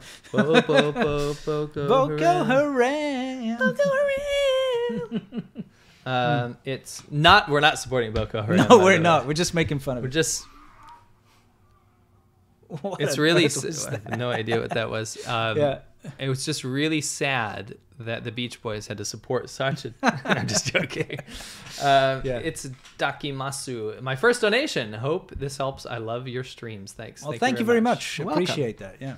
JHS says, speaking of globes, both Lithuania and Japan are developing their own versions of global Magnitsky Act to specifically address the CCP. Really? That's interesting. Madhur Gupta says... I thought Chinese globe was flat with a middle kingdom at the middle of it. That's a map. Not a globe. But yeah, that's hilarious how that's portrayed. Yeah, it is. Well, all countries do that. Yeah, that's true. That's nothing crazy. Keep up the amazing work. Do you know something, a bit of trivia? When you open WeChat, you know it's got a globe? Yes. Africa's in the middle. Yeah. You know why? Why? Because Naspers, which is a South African company, was the biggest shareholder of Tencent. Oh, interesting. Haven't they changed that logo? No, they changed it, but they changed it back. Oh, they changed it back? Yeah, and that's... even right now? Yeah, I mean, open up WeChat. Okay. Open up WeChat and see. See what's in the middle. Yeah, we don't keep this on our personal phones. Oh, you don't have... Yeah, if we use WeChat, we've got burner phones. Yeah. I mean, people might think that's crazy, but you have to do that with WeChat. Yeah, so anyway, the fact of the matter is... it looks like China's in the middle, dude. Oh, is China in the middle now? Yeah. Oh, they changed that? When did they change that? Maybe they bought out the thing. Boko Haram. Take a look. No, it's still Africa. This is probably the old one though. It looked a little different. It flashed on and off really quickly. Look, because this one's China. That one is, but I know they changed it and then they changed it back. Yeah, maybe they did. It flashed. Anyway, the fact of the matter is, Tencent, which makes WeChat, was heavily invested in by a South African company. Yeah, that's cool. Cool little fact. Yeah, a little factoid. It's not a factoid, a cool little fact. Yeah, factoid, remember, is something that's not real. I'm opening up WeChat now. Yeah, I want to double that's check. some fun. That burner phone's super Yeah, slow. Africa's still in the middle. I won't show anyone. Yeah, I believe you. Africa's still in the middle. Isn't that weird? Isn't that weird? I wonder how many Chinese people are happy about that. Yeah. People are laughing, lol, burner phones. We have a few burner phones that we use for CCP stuff. Yeah, look. Because you cannot have Chinese apps. If we look at Weibo, we got to have it on there. If we have WeChat, got to have it on there. Any Chinese app. Without being tinfoil hat or anything. No, it's necessary. When you install WeChat on your phone, it demands permission to your microphone, to your location, to your camera, to everything. It demands that, and it won't run without it. So you're not going to put that on our main phones we take everywhere, okay? Let's put it that way. We're too high profile, so yeah. Now, Grant says... Yeah, I'll do another one. Keep up the amazing work. We grew up in China and lived there for 12 years. Until returning to Canada for uni 2 years ago, really enjoy the depth of knowledge you guys bring to the table. Thank you very much. Appreciate that. Average Joe, I remember you. Can I get a great, please? Oh, yeah, of course you can get a great. You're pretty great yourself. David Gamko, just have beer on me and cotton. Great. Oh, there's no. Oh, there's no more cotton. But you know what I've got? You know. He said, and ball. What is that? Oh, okay. But wait, before we do that, I removed the cotton thing, and I know that's bloody outrageous. Oh, that's right. It's bloody outrageous. And yes, of course you can get out. All right, good.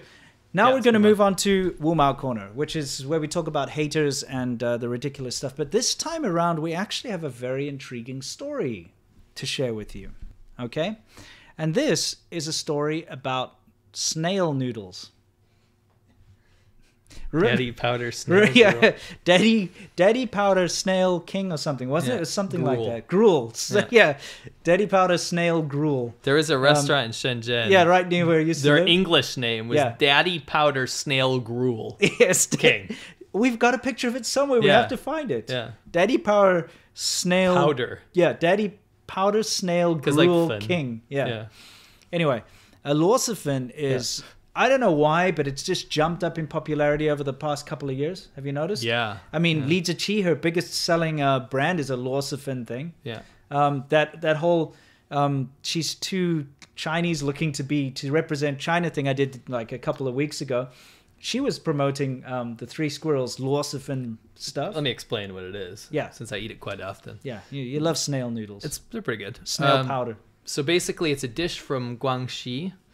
And it's made with snails, right? River snails. Yeah.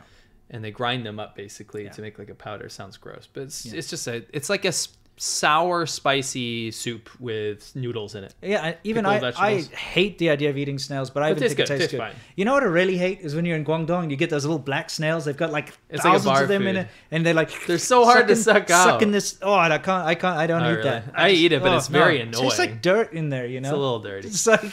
But they're so small and they're so insignificant. small. That's the problem I have. I don't mind snails. I eat snails. But... I'd rather eat guazi at that point. Yeah. It's kind of like guazi, you get more nutrition. Yeah. So anyway, there's this dish from Guangxi. And Guangxi is a southern province, and it became famous for this luosifen, which is snail noodles. Now snail powder noodles. Snail powder noodles. So anyway. The thing is, it became a worldwide phenomenon amongst the diaspora in China as well. My wife gets it all the time. Your wife gets it all the time. My wife loves it. I ate it the other day. Yeah. It's a worldwide phenomenon right now, and it's good. Yeah. I like luosifen. It tastes better than guilin mifen to me. Yeah, guilin mifen's a bit more bland. It's super bland. But anyway, long story short, the NPR journalist wanted to go see what the hype was about, right? Yes. I like NPR, actually. I listen to NPR. It's quite bland. What does it stand for? National Public Radio. Okay. So it's quite bland, but they do good journalism. They're very factual. Okay. Right? So they do these human stories sometimes, human interest stories, and they send out their journalists. Now this journalist, I'm going to pull up her Emily article. Zhang. Emily Zhang, yeah. Oh, you have her here, yeah. Emily Feng. Her name is. Feng. Why did it say John? Oh, sorry, because it's Emily Z Feng, and I just read it like in the corner of my eye. No worries. Emily Feng. So Feng le ba. Yeah. So she's not Feng. She's does good work. So she wanted to see what the hype was about. Yeah. So she goes to Guangxi to see what the source of the snail noodles are. Sure. Now they're famous for being pretty smelly. Right, because it's made of snails, right? Sure. Snail powder. It's like snail powder. It's fermented, right? Yeah, fermented snail powder. It sounds terrible. But it tastes good. Yeah, it does taste good. It's very savory. I'll agree with you. It tastes very good. sour, right? Vinegary. I hate the idea of it, but I still think it tastes good. Yeah. So she wanted to go see that, and people in China says, "Oh, it smells bad, but it tastes good." Typical. It's like kimchi, right? Like smells chou bad. Tofu. Yeah, or chou tofu, or smelly tofu, stinky tofu, which I ate the other terrible. day. I ate the other day. The Taiwanese kind is the best. Yeah. So she wants to go there and do it. Isn't it illegal to carry it in an elevator or something in Taiwan? Something like that. You're not allowed to take it in an elevator. And you can't have durian as well. Yeah, in elevators. They're like, you may not. Trains. Yeah, and you have to go up the stairs. You have to go up the stairs, which I get. It smells horrendous. I'm glad. Like shit. Yeah, it does. It tastes great though. Yeah, stinky tofu. So anyway, she wants to go here to see the origin of smelly noodles. Basically, we call them. A lot of people call it stinky noodles. That's like a thing. Yeah, my wife calls it stinky. Yeah, that's a thing. Do you want to have some stinky noodles? Yeah, my wife as well. It's kind of a colloquial thing. There's no hate there. No, it's what Chinese people call it. And they stink. And they stink bad. Yeah. And people are like, oh, I got to open the window, and eating stinky noodles or luosifen. So she goes there and she writes a very very nice article about it, right? Yeah. She goes and writes this article, and I recommend you guys check it out. It's incredibly fair. There is nothing weird or offensive about the article at all. It's factual. It's talking about the craze of stinky noodles. She doesn't say it's gross. Nope. She doesn't say anything bad about it. But when she was there, it says the story is... You can read it. Okay, I'll read this. So this is her tweet. There's a couple of tweets we're going to go through here because it's probably best you just hear what she had to say. Sure. She said, this story has generated vitriolic backlash in China, and reporting it turned out to be more difficult than I imagined. Okay, so she says, last year we lined up interviews with factories and government noodle officials. Yes, they exist. Because, government noodle officials do exist. You have to have an official for everything. Don't forget, there are a lot of people in China, so they need to generate jobs, right? Yeah. So she says, the entirely private factories told us later they in fact needed provincial propaganda department approval to do an interview. Here we go. By the way, remember these shills that go around and do things and say, oh, we're not connected to the government. Seriously? This is great evidence for this, by the way. Something we already knew, but it's nice to see someone other than Remember us. the whole vegetable dance thing? It's all through the propaganda department. If you see any of these foreign YouTubers in China doing this stuff, it is put on by the Chinese propaganda department. Yeah, that's right. It is. Yeah. Floppy hat vegetable lord and all those people doing their thing, trying to deny it's connected to the government. Come on, guys. We're smarter than that. Maybe you aren't. I don't know. Anyway, so the entirely private factories told us later they in fact needed provincial propaganda department approval to do any interview. This is not true. China's own laws from its state council say foreign journalists merely need interviewee consent. And then she links has a citation for that. Soon, Guangxi propaganda officials called me and offered to accompany us on a snail noodle tour. I politely declined. Within literally an hour, every single factory and government official who'd agreed to an interview had cancelled on us. Sadly, this is the norm these days. So, I mean, do you understand? If you're not accompanied by a government official, they're not going to allow it to happen. Right. Which is what happens with these shills. We can tell briefly, this story is so mirrors our story so much when we film stuff. But anyway, keep going. So, you need to have a government minder, basically, to make sure that you don't report the wrong thing or say the wrong thing, you see? And so as soon as she said, no, that's okay, I just want to go by myself, the government forced all the different people that had agreed to do an interview to cancel the interview. Okay, so she said, we were not deterred. After all, I love snail noodles. As do we. So I went to Guangxi with NPR World and had a great time and talked to lovely people. As it usually is. Yes. Here's how some Chinese outlets reacted. Anti-China foreign citizen of Chinese descent infiltrates Guangxi. Okay, that's an official article on Sina.com. Yeah. All right. In other words, they put out all these articles saying that she's this anti-Chinese foreign citizen of Chinese descent. I'll read through the article after you finish it. Okay, the anti-Chinese. Yeah, we got to hear this. By the way, have you noticed how when there's a Chinese person, like, what's the snowboarder? Okay, I'll talk about that. Okay, we'll talk about it. But when there's an American or an Australian Chinese person who's doing something that China wants to use for themselves, suddenly they're Chinese. Yeah. Even if they weren't born in China, even if they don't have any kind of Chinese passport or anything. But this Chinese American, okay, is suddenly an anti-China foreign citizen of Chinese descent. Okay, yeah. See how they make them foreigners now. Yes. Okay, when it suits them. Only when it suits them. Only when it suits them. Okay. So she says, actually, I take that back. We had a great time in Guangxi, except for the police checks at 1 a.m. every night from unmasked officers for COVID control, plainclothes following us, filming us, and at one point effectively locking one of our interviewees in his office. This is something we're very familiar with. Not only for our film, but when I was in Guangxi filming the Yulin Dog Meat Festival, I had literally had spy-ass plainclothes officers following me everywhere, making sure we didn't do anything. They cock-blocked us from every single thing in the whole city. Yeah. And this is what happens. They get super paranoid when you're not even doing anything wrong. I know. You could be there to tell a good story, which we were for conquering northern China. We only wanted to show the best, most positive things about China. But they tried to shut us down. Basically, they made us ultimately leave China. Yeah. Because they showed the true colors of what they think about you. Yeah. You're like, hey, this restaurant's great. I'm really enjoying this food. Then the chef overhears you and is like, oh yeah? And comes and dumps cockroaches in your plate. Yes. That's pretty much what it is. And it's like, dude, well, fuck you then. Yeah, exactly. All right? So anyway, she goes on. She says, anywho, today there are numerous state pieces, including from the Guangzhou Provincial Daily, on my apparent hatred for Chinese food and a nefarious plot to smear China through snail noodles.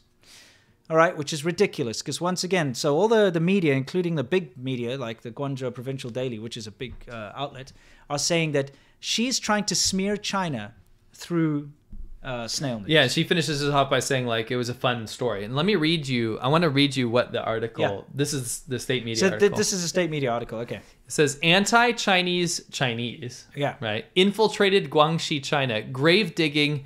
Yin Yang strange snail powder. And someone spoke for her. That's a bad translation. What that means is like a Chinese person that actually is American. Yeah, so not actually really Chinese. Right. Yeah. Just that hates China. Descent. Yeah. That's like hey Zhongguo basically. Yeah. Came and infiltrated Guangxi to like cause shit. Yeah. To stir up shit, right? Yeah. It says recently the anti-China media seem to have to rack their brains and can't find any material to make China look bad. Yeah. And they actually regard snail powder, like snail noodles, yes, as like media or is a type of a good story, way, a good way to make China look bad. Yeah. That's what they said. They basically said they had to find.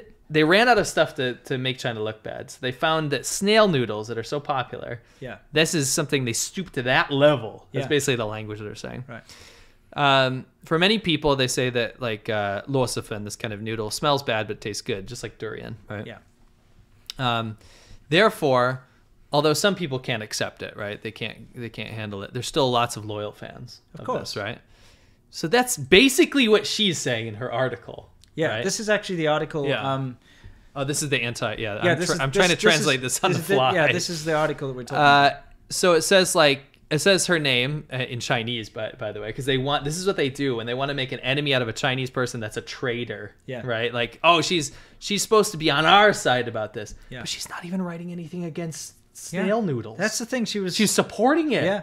And she had a great time talking to the locals. It's exactly the same thing happened. It always gets spoiled by the government. We have a great time with the locals, have some drinks, food, make lifelong friends. Yeah. And then the local PSB will show up and be like, get the fuck out of here. Yeah. What are you doing here? And we're like, what the hell? Yeah. You know? Yeah.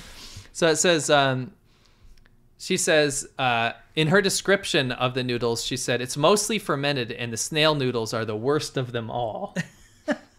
Okay.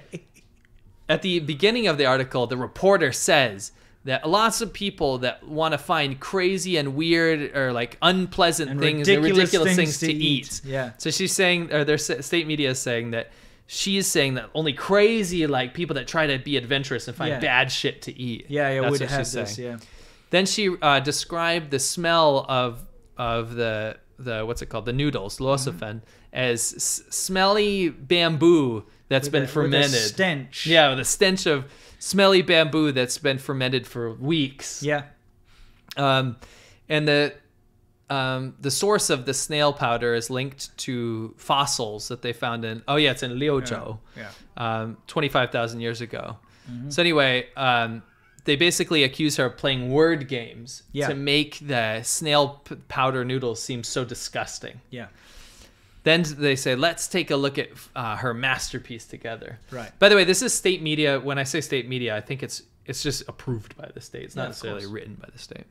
Well, there were state media like the Guangzhou, the Guangzhou Provincial Daily. That is proper state media. You're right. No, there was state media involved. I apologize. This is just like I'm like running defense to the CCP. No, here. you can't. This is all 100% the state is just running defense. Because here's the thing. I believe they thought that she was going to go there to write something bad because she did not want the government. I want to get into that in a second. Yeah. So they go on to say like there's tens of millions of fans that blog about this disgustingly delicious snack, right? Mm-hmm. And what she means is that Chinese people really like this disgusting stuff. Yeah, Chinese people like disgusting things.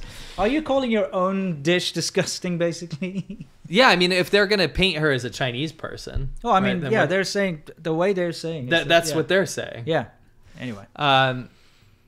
she quoted a local by saying, "I eat snail noodles like once every day, and the taste is really good for it's how do you say, like suitable, suitable for Guangxi people, only, it's sour and spicy. Once you get used to it, you don't notice like the offensive smell anymore." So they go on and they basically go about how. Excuse me, they link this to how foreign media was talking about how Chinese people eat bats. They somehow link it to that, which is not mentioned in her article at all. No, of course not.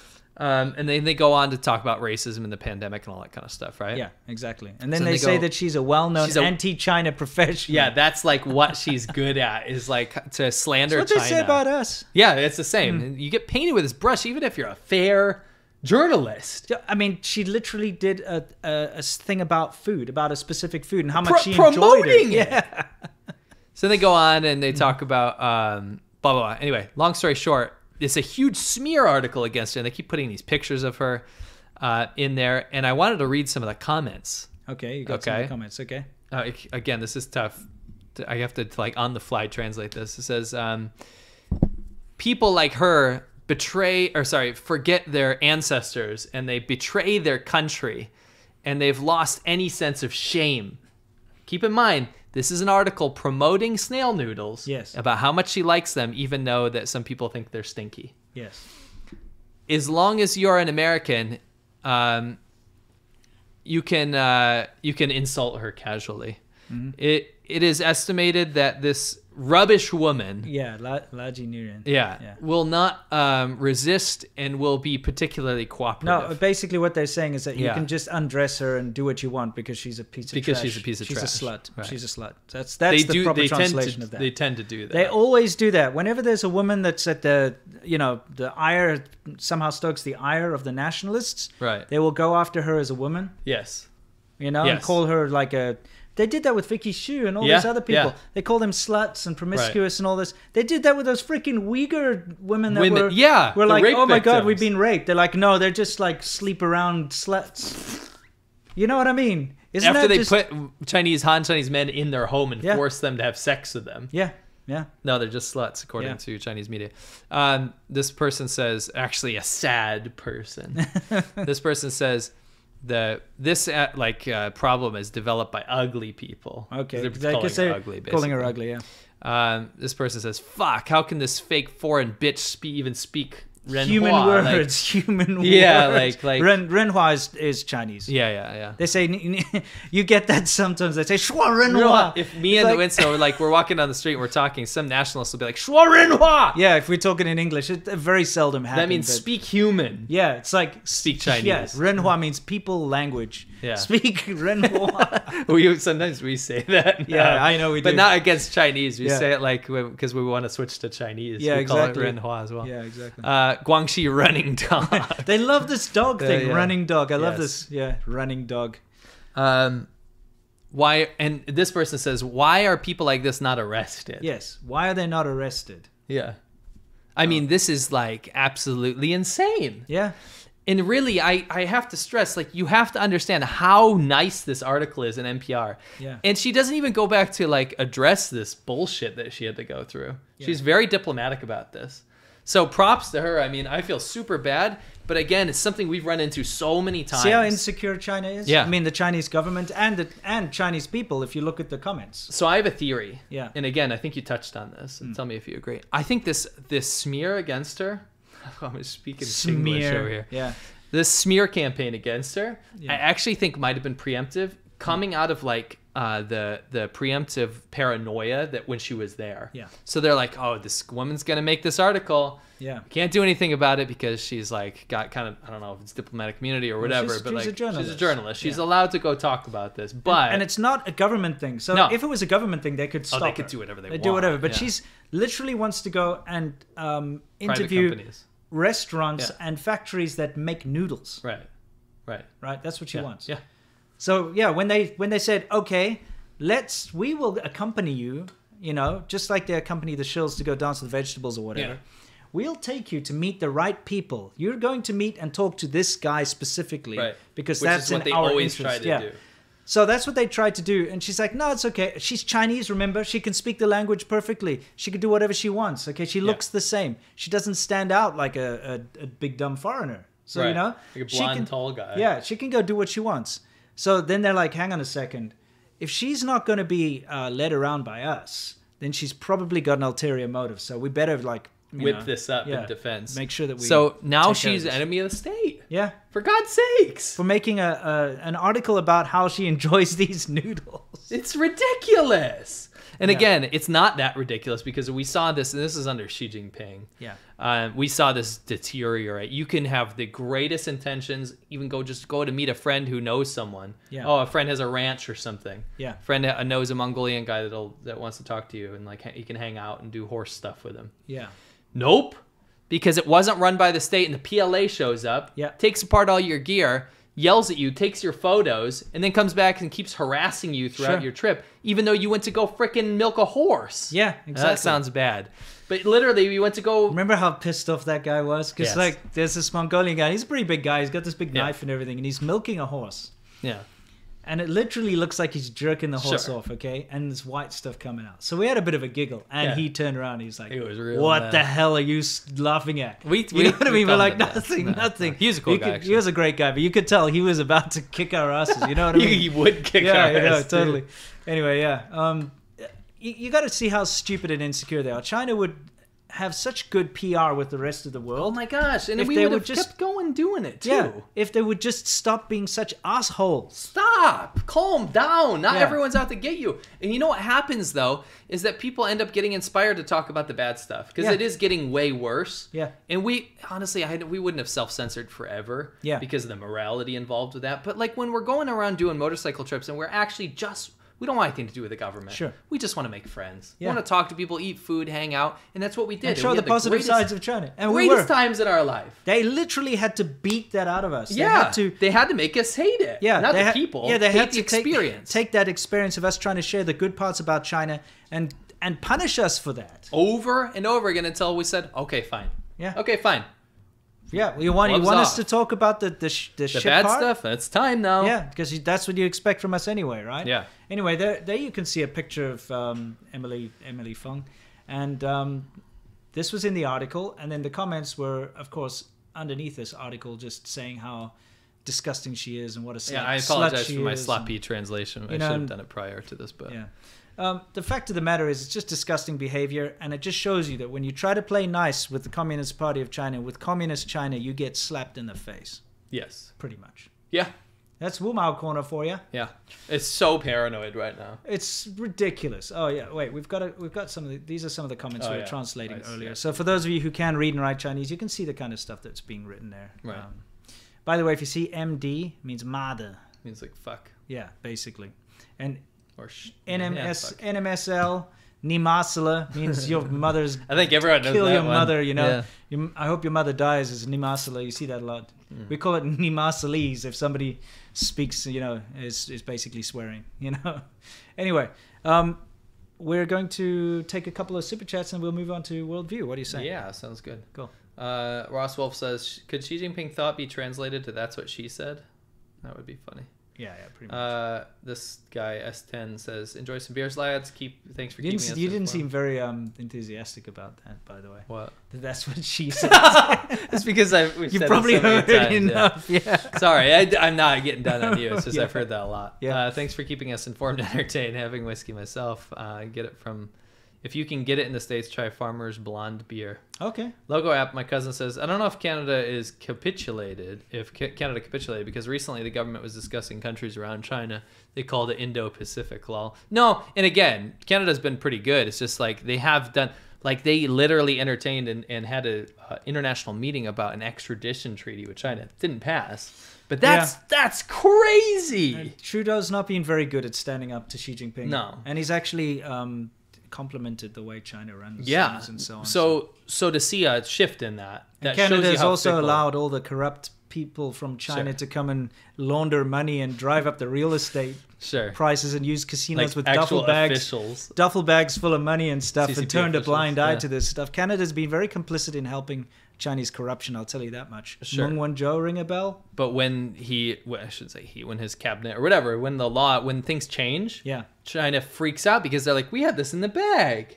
What's happened? And like, now you're the worst country in the world now. I like, you know, how this whole Meng Wanzhou thing, and she gets freed back to China, but meanwhile she still owns mansions, and all of her family, her daughters and stuff, still live in Canada. Isn't that just a little? It's like, oh my God, I'm such a refugee. I just escaped this terrible place. Where I was living in my mansion. Yeah, by the way, I still own all this property and all of my family still lives there. So it can't be that bad, can it? No. Just saying. No. Yeah. Legal Eagle saw some protests briefly on WeChat. Guess they're being censored. You betcha. Oh, yes. Dan Ketchatori, wow, thank you very much. That's awesome. Incredibly generous. Thank you. Here's some funding for non-compliant revolving globes without the 9-dash lines. We'll get that started. I'm actually going to see if it's even possible to get a globe these days without that on it.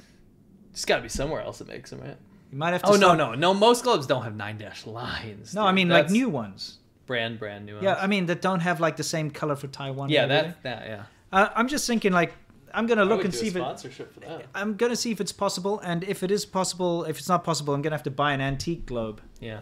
I might buy an antique globe that really pisses them off. That says it's like Manchuria or something. You know what I mean? Yeah, I think I'll buy that and use that in our videos. This is China right here on the map. Yes. Yeah, anyway. Koala 1203, she suck, insert word here. Okay. Anyways, here's some free 2022 ADV's China's tax money. Thank you. Appreciate that. Thank you what does that mean? Thank you for reminding us it's all this tax season junk. Oh, I hate tax. So do I. It sucks. But I always have to do it. Goeiemorgen means good morning. Oh, okay. Good morning. This is from Ignacio Marquez. Good morning from Southampton, UK. Just to let you know, all the flat earthers just left the room, lol. Okay. That's true.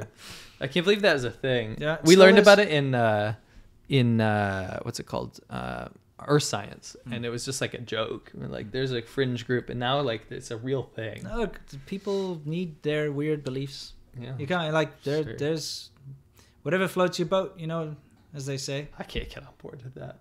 I can't respect that. No respect. It's not about respect. It's just like creationists or whatever. You know, you just don't dinosaur bones were planted by Satan to test your faith or whatever. Look, you just have to. Yeah. Hey, if someone believes something, they believe it. You know. Yeah. No, I just don't respect their belief. Yeah. No, I know you could think it's dumb, but at the same time, they can. Don't challenge it. No. It's not. There's no need. No, there's no Especially need. At that level, there's no need. You're not going to change anyone's mind as far as that's concerned. You're just not. Yeah. I mean, you can fly them into space, and they'll say you've put a hologram in front of them. Yeah. Okay. Yeah. It's just or you are Satan tenting them. Yeah, by showing them a globe. Right. Anyway, we're off track. Let's continue.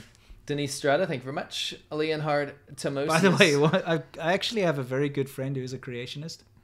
And it shows you. Like the fossils are... Yeah, so that the Earth is only 5,000 years old. And Adam if and Eve Satan's going to tempt me with something, it better not be with some fucking fossils. That's not very sexy. Anyway, the fact of the matter is... and I was having a conversation with him, and he says... So, I said to him, all right, so you believe in creationism and all that. And because I believe in evolution and stuff, do you believe I'm going to go to hell? He's like, yes, you're going to hell.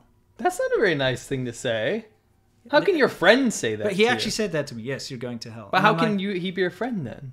Because he wants you to burn. No, but other than this, but that's just his logic. Oh, his logic. It's not like he says go to hell. Please go to hell. He just says that because I believe in evolution and stuff, that I'm going to go to hell, and that's just the way it is. It's kind of like if you drink that poison, you will die.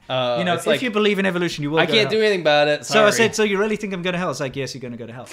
Doesn't matter. We still had beers together. Okay, he's a great. I actually love the guy. He's a great guy. He's one of the nicest. He just thinks you're going to hell. Nicest people I know. I'm not even joking. Yeah. Nicest, give you the clothes off his back kind of guy. But he'll watch you burn for eternal damnation. It's not his choice. Right. You see, he didn't do it. He doesn't want you to burn in hell, but if you don't recant, but you will. And you don't change your ways, you will. So what I'm saying is, what I'm trying to say... I can't... my brain is too tiny, apparently, to understand how someone could be your friend that says you're going to burn in hell. This is what I love about life and about people, is that you do not have to agree on everything. I agree with that, yeah. And people can be outlandish and weird and have strange things, and he thinks the same about me. He's like, that piece of shit thinks a chimp became a human. What the hell's wrong with him? Yeah, that's true. He's probably like with his friends, he's like, I know this stupid guy. You wouldn't believe this. He actually actually thinks we were apes. Yeah, and he thinks he's not going to go to hell. It's hilarious. Anyway, so the fact of the matter is, it doesn't matter if you've got he doesn't weird want you to go to hell. and wonderful views. You can still be friends with people. I absolutely agree. I love spending time with that guy. Right. In fact, the first time I ever watched A Christmas Story was with him.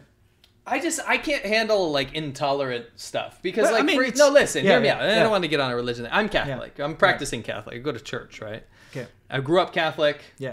I personally think Catholicism is correct, but I also think that if you believe in something else, you could be a good person and you will end up in heaven, right? I think that if you could be you worship a rock, right? Right. I don't believe in what you believe. Sure. Personally, we would disagree on that, but I don't think you're going to for me, that fundamental problem about saying that someone's going to be damned, even if they're a good person who is morally correct, despite their religious belief, can go to hell. I think that's just really bad. Well, I mean, that's a difference between Sure. you and a lot of other people. Is if you're more tolerant of more different ideas, you're more open-minded. You can still be a good person. I mean, that's the thing. You can be a good person if you're closed-minded. You can be a good person if you're open-minded. But the thing is, if you're that closed-minded, it kind of limits your scope in what you can do in life. Sure. In the way that you can interact with people, and it limits. I'm not going to not have a discussion with these people. Yeah, but I'm just saying that there's inherently nothing that really slights a person's character just because they have some wacky, kooky beliefs. I agree, and I can still be friends. I'll still talk to a furry. Yeah, sure. You know, sure. I'll still talk. I'm not going to go to their fursona Anthrocon or whatever. No. You know, and do. There are people out there that think you are, but it's not true. Just like people ain't got Mabroni. Yeah, exactly. Yeah. Well, I mean, your toys in the corner there. Yeah, might say your fur hat. Anyway, your fur hat over there, or whatever the helmet it's a thing. Fursuit. Oh, okay, no, I'm just kidding. But here's the thing. This is a weird conversation to get into, but I just wanted to say that it doesn't matter if people are closed-minded, have some weird beliefs. I get that. Like a flat earth thing. That's my point is that's kind of, it's not where I draw the line in the sand. I still talk to that person. I can be friends with that person. But to me, that's a little shitty. It's a little shitty. Of course, I think it's a little shitty, but I mean... Don't say I'm going to hell. If he knew exactly what I thought about his religion... Sure. But I don't think he's going to hell. No, me neither, but who knows? Sure. You know? Sure. Anyway, let's continue. CCP says burn the books and those who read them, but keep the books. What? Okay. That's too big brain for me. Case Closed 93 says, Winston, have you watched Monsieur Z's South Africa video? He says South Africa will go the way of Yugoslavia and break up. Do you agree? I haven't seen that, and I don't know if I agree with that. I feel like it's just going to continue to decline until it just becomes Zimbabwe. Okay. You know? Yeah, I would actually probably agree with that. That's all. It's not going to break up. There'll be some little spats here and there, but... Legal Eagle says, been reading what really happened in Wuhan. The author refers to one of her sources in chapter 24 as Lao Wai, 86, found the source of the coronavirus. That's YouTube cool. April 2nd, 2021. Well done, guys. Thank you very much. That's really cool. I haven't read that book yet. And Logo App says, would you say companies are leaving China because of political tensions, or are their prices rising for production? A bit of both. Yeah. I mean, that's the thing. Yeah. It really is becoming an expensive country to deal with. Why did manufacturing leave places like America in the first place? It's because it became too expensive, and you've got unions, and you've got all these laws and bylaws and environmental laws and stuff that prevent you from putting out like a huge amount of production. But in China, because everything's so corrupt and relaxed there, they can pollute all they want. They can pay nothing for labor. They can, in fact, even get forced labor, as we've seen, or even prisoners and stuff. That's what the garlic industry does so well, by the way. You should look into that. It's quite fascinating. The garlic industry is very bad. Yeah, but it's fascinating what they do. Is they force prisoners to peel the garlic by hand and stuff. It's terrible what they do with their teeth and forced things. Labor, yeah. And it's forced. They don't have to pay for that. No, it's and free. your garlic potentially comes from that, by the way. Yeah. Anyway, look into that. It's kind of interesting. But they've got that edge. Grow your own. But because China has now grown this big middle class, and the quality of life has improved so much, people are demanding more, higher wages and that sort of thing. And so it's becoming less and less appealing to start a new factory in China, for instance, because labor costs are actually not that much cheaper at the end of the day. Yeah. Because think about all the transportation costs, all of the costs of setting up a factory there and everything. It's true. It kind of evens out almost. For sure. That's a good point. Let's finish off. Okay, we're going to finish with a worldview. Okay, worldview, guys, where we talk about what's going on in the world, specifically to do with China. And we've got a kind of an interesting one to start us out here. Why don't you tell us about China's amazing snowboarder for the Olympics? Eileen Gu. Okay. She is an American. Okay. From San Francisco, I believe. I'm sorry, I'm just going to pull up her information. Yeah, let's get her bio. Biodome. Yeah. It's all over the place. I'm sorry. Yeah, that's okay. You'll get there. We've got a picture of her up on the screen there. She doesn't look Chinese to me. Am I mistaken? She's half, I believe. Oh, she's half Chinese. Yeah. Okay. Well, ethnically, half. Racially or whatever you want to say. Yeah, that's what I want to say. No, I know. I'm just filling words in while I look for it. Okay. Don't worry about it. I don't know where her stuff is. Anyway, I know the story. Okay, so Eileen Gu. Oh, I think it's here. Yeah, here we go. Mm-hmm. So she is going to ski for China. Mm-hmm. There's an issue with this. It's not. I don't want to get into the you need to support whatever country you're a citizen of. Even that's kind of how the Olympics. Isn't that the whole point of the Olympics? Is like it's one country against another. Correct. Isn't that dumb? So the issue I have with this is the hypocrisy. I personally don't give a shit if she wants to ski for whoever. She could ski for frickin' the moon. Yeah. Whatever. Okay, right. Sure. Personally, I think a lot of people are going to have a problem with the fact that you're not skiing for the country that you're a citizen of. Yeah. But she's young, and to say you must be American even though you're half whatever Chinese. Let's say her mom really instilled her Chinese identity in her. That's fine. Whatever, right? That's what you want. That's not the thing. The thing is, China only recognizes one citizenship, and the Olympics says that you have to be a citizen of that country to perform sports for that country, right? Right. So somehow China, when it's in their favor, skirts that law about there is no dual citizenship because she's not a Chinese citizen. She didn't get Chinese citizenship to do this, right? So China all of a sudden can break their own law when it serves their own purposes. And right now their agenda is to say, look at this American that decided to come back to the motherland. And she doesn't like America so much that she wants to come to our home.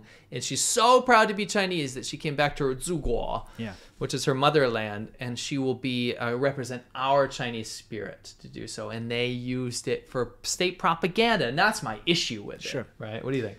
Well, I mean, look at what we just spoke about. Okay, with the reporter trying to report on the snail noodles, all of a sudden she's a foreigner, an anti-China foreigner who's ethnically Chinese. Sure. But now here you have a half Chinese American. Sure. Is now suddenly going to represent China. You see how they swap it around. And again, I don't care that she's doing that. I care about how the state is using that. I care in the story. I care from the point of view that, like you said, you actually, as a Chinese person, you're not allowed dual citizenship. So change your law, China, and then I can support it. This is the crazy thing, because most rich Chinese people do have a Canadian citizenship as well. Of course, they don't let China know. They don't officially go in there and say, I also have a Canadian passport, because they're not allowed to. No. They would have to, by law, cancel that. Correct. But all the rich middle-class Chinese that are investing overseas, they have a New Zealand, Australian, Canadian, American citizenship. They have that, right? They have just don't tell them. They don't tell them. But in China, you're not allowed to have a dual nationality. And you know what also really pisses me off? If you watch my video that I released yesterday, is this kind of ethnocentrism that you have in China. This whole, if you are not Chinese blood, then you are an enemy, you're an other, okay? But they're willing to accept her just because it's currently something that benefits them. But whenever there's a little political spat or something, she would not be accepted as being Chinese. No. See, she would get dropped. This is my problem with this, is that, okay, I don't want to get involved with controversial you traitor type nonsense that people are going to throw around. What I want to say is that China is happy to take her in as a propaganda tool. Yes. But it'll die at that, because if she decided to say, yes, I'm Chinese and I want to represent China, that's fine. I'm totally fine with that. But then if she said something like, but I disagree with the policy that what they're doing in Xinjiang with the Uyghurs or whatever, they would drop her so fast. If she exercised any freedom of speech, they would call her a traitor. They would say she's a dirty American running dog. They would say what they said about Emily Fong. Exactly. Yeah. Exactly. And that's the issue I have with it. It serves one purpose only. Yeah. Right? Exactly. It's kind of ridiculous. Sure. Do we have anything else in worldview, or is that that's it? Okay, good. All right, guys. So it's that part of the show which we call Yamcha. Okay, where we sit around and we talk nonsense. We answer your questions. Yeah, we do have some nonsense, some kind of fun stuff to show you, actually. But What? I just can't read that super chat. I'm sorry, but yeah, we can't read. We can't read that. In fact, anyway, I have to remove that. No, you don't have to remove that. I have to remove that. You don't have to remove that. You just. I gotta remove it. No, you don't have to. I gotta. Okay, fine. You remove it then. Oh crap! I can't. Oh, you can't remove it. You messed up. Can't remove it. What did you do? It's okay. Anyway, guys, so for those of you who are watching live right now, we're going to get into Yum Cha. You're going to enjoy it. We're going to leave it up for the weekend. But on Mondays, we actually cut out this section. Yes. Okay. And the reason we cut it out is... uh-oh, did you just... This is bad.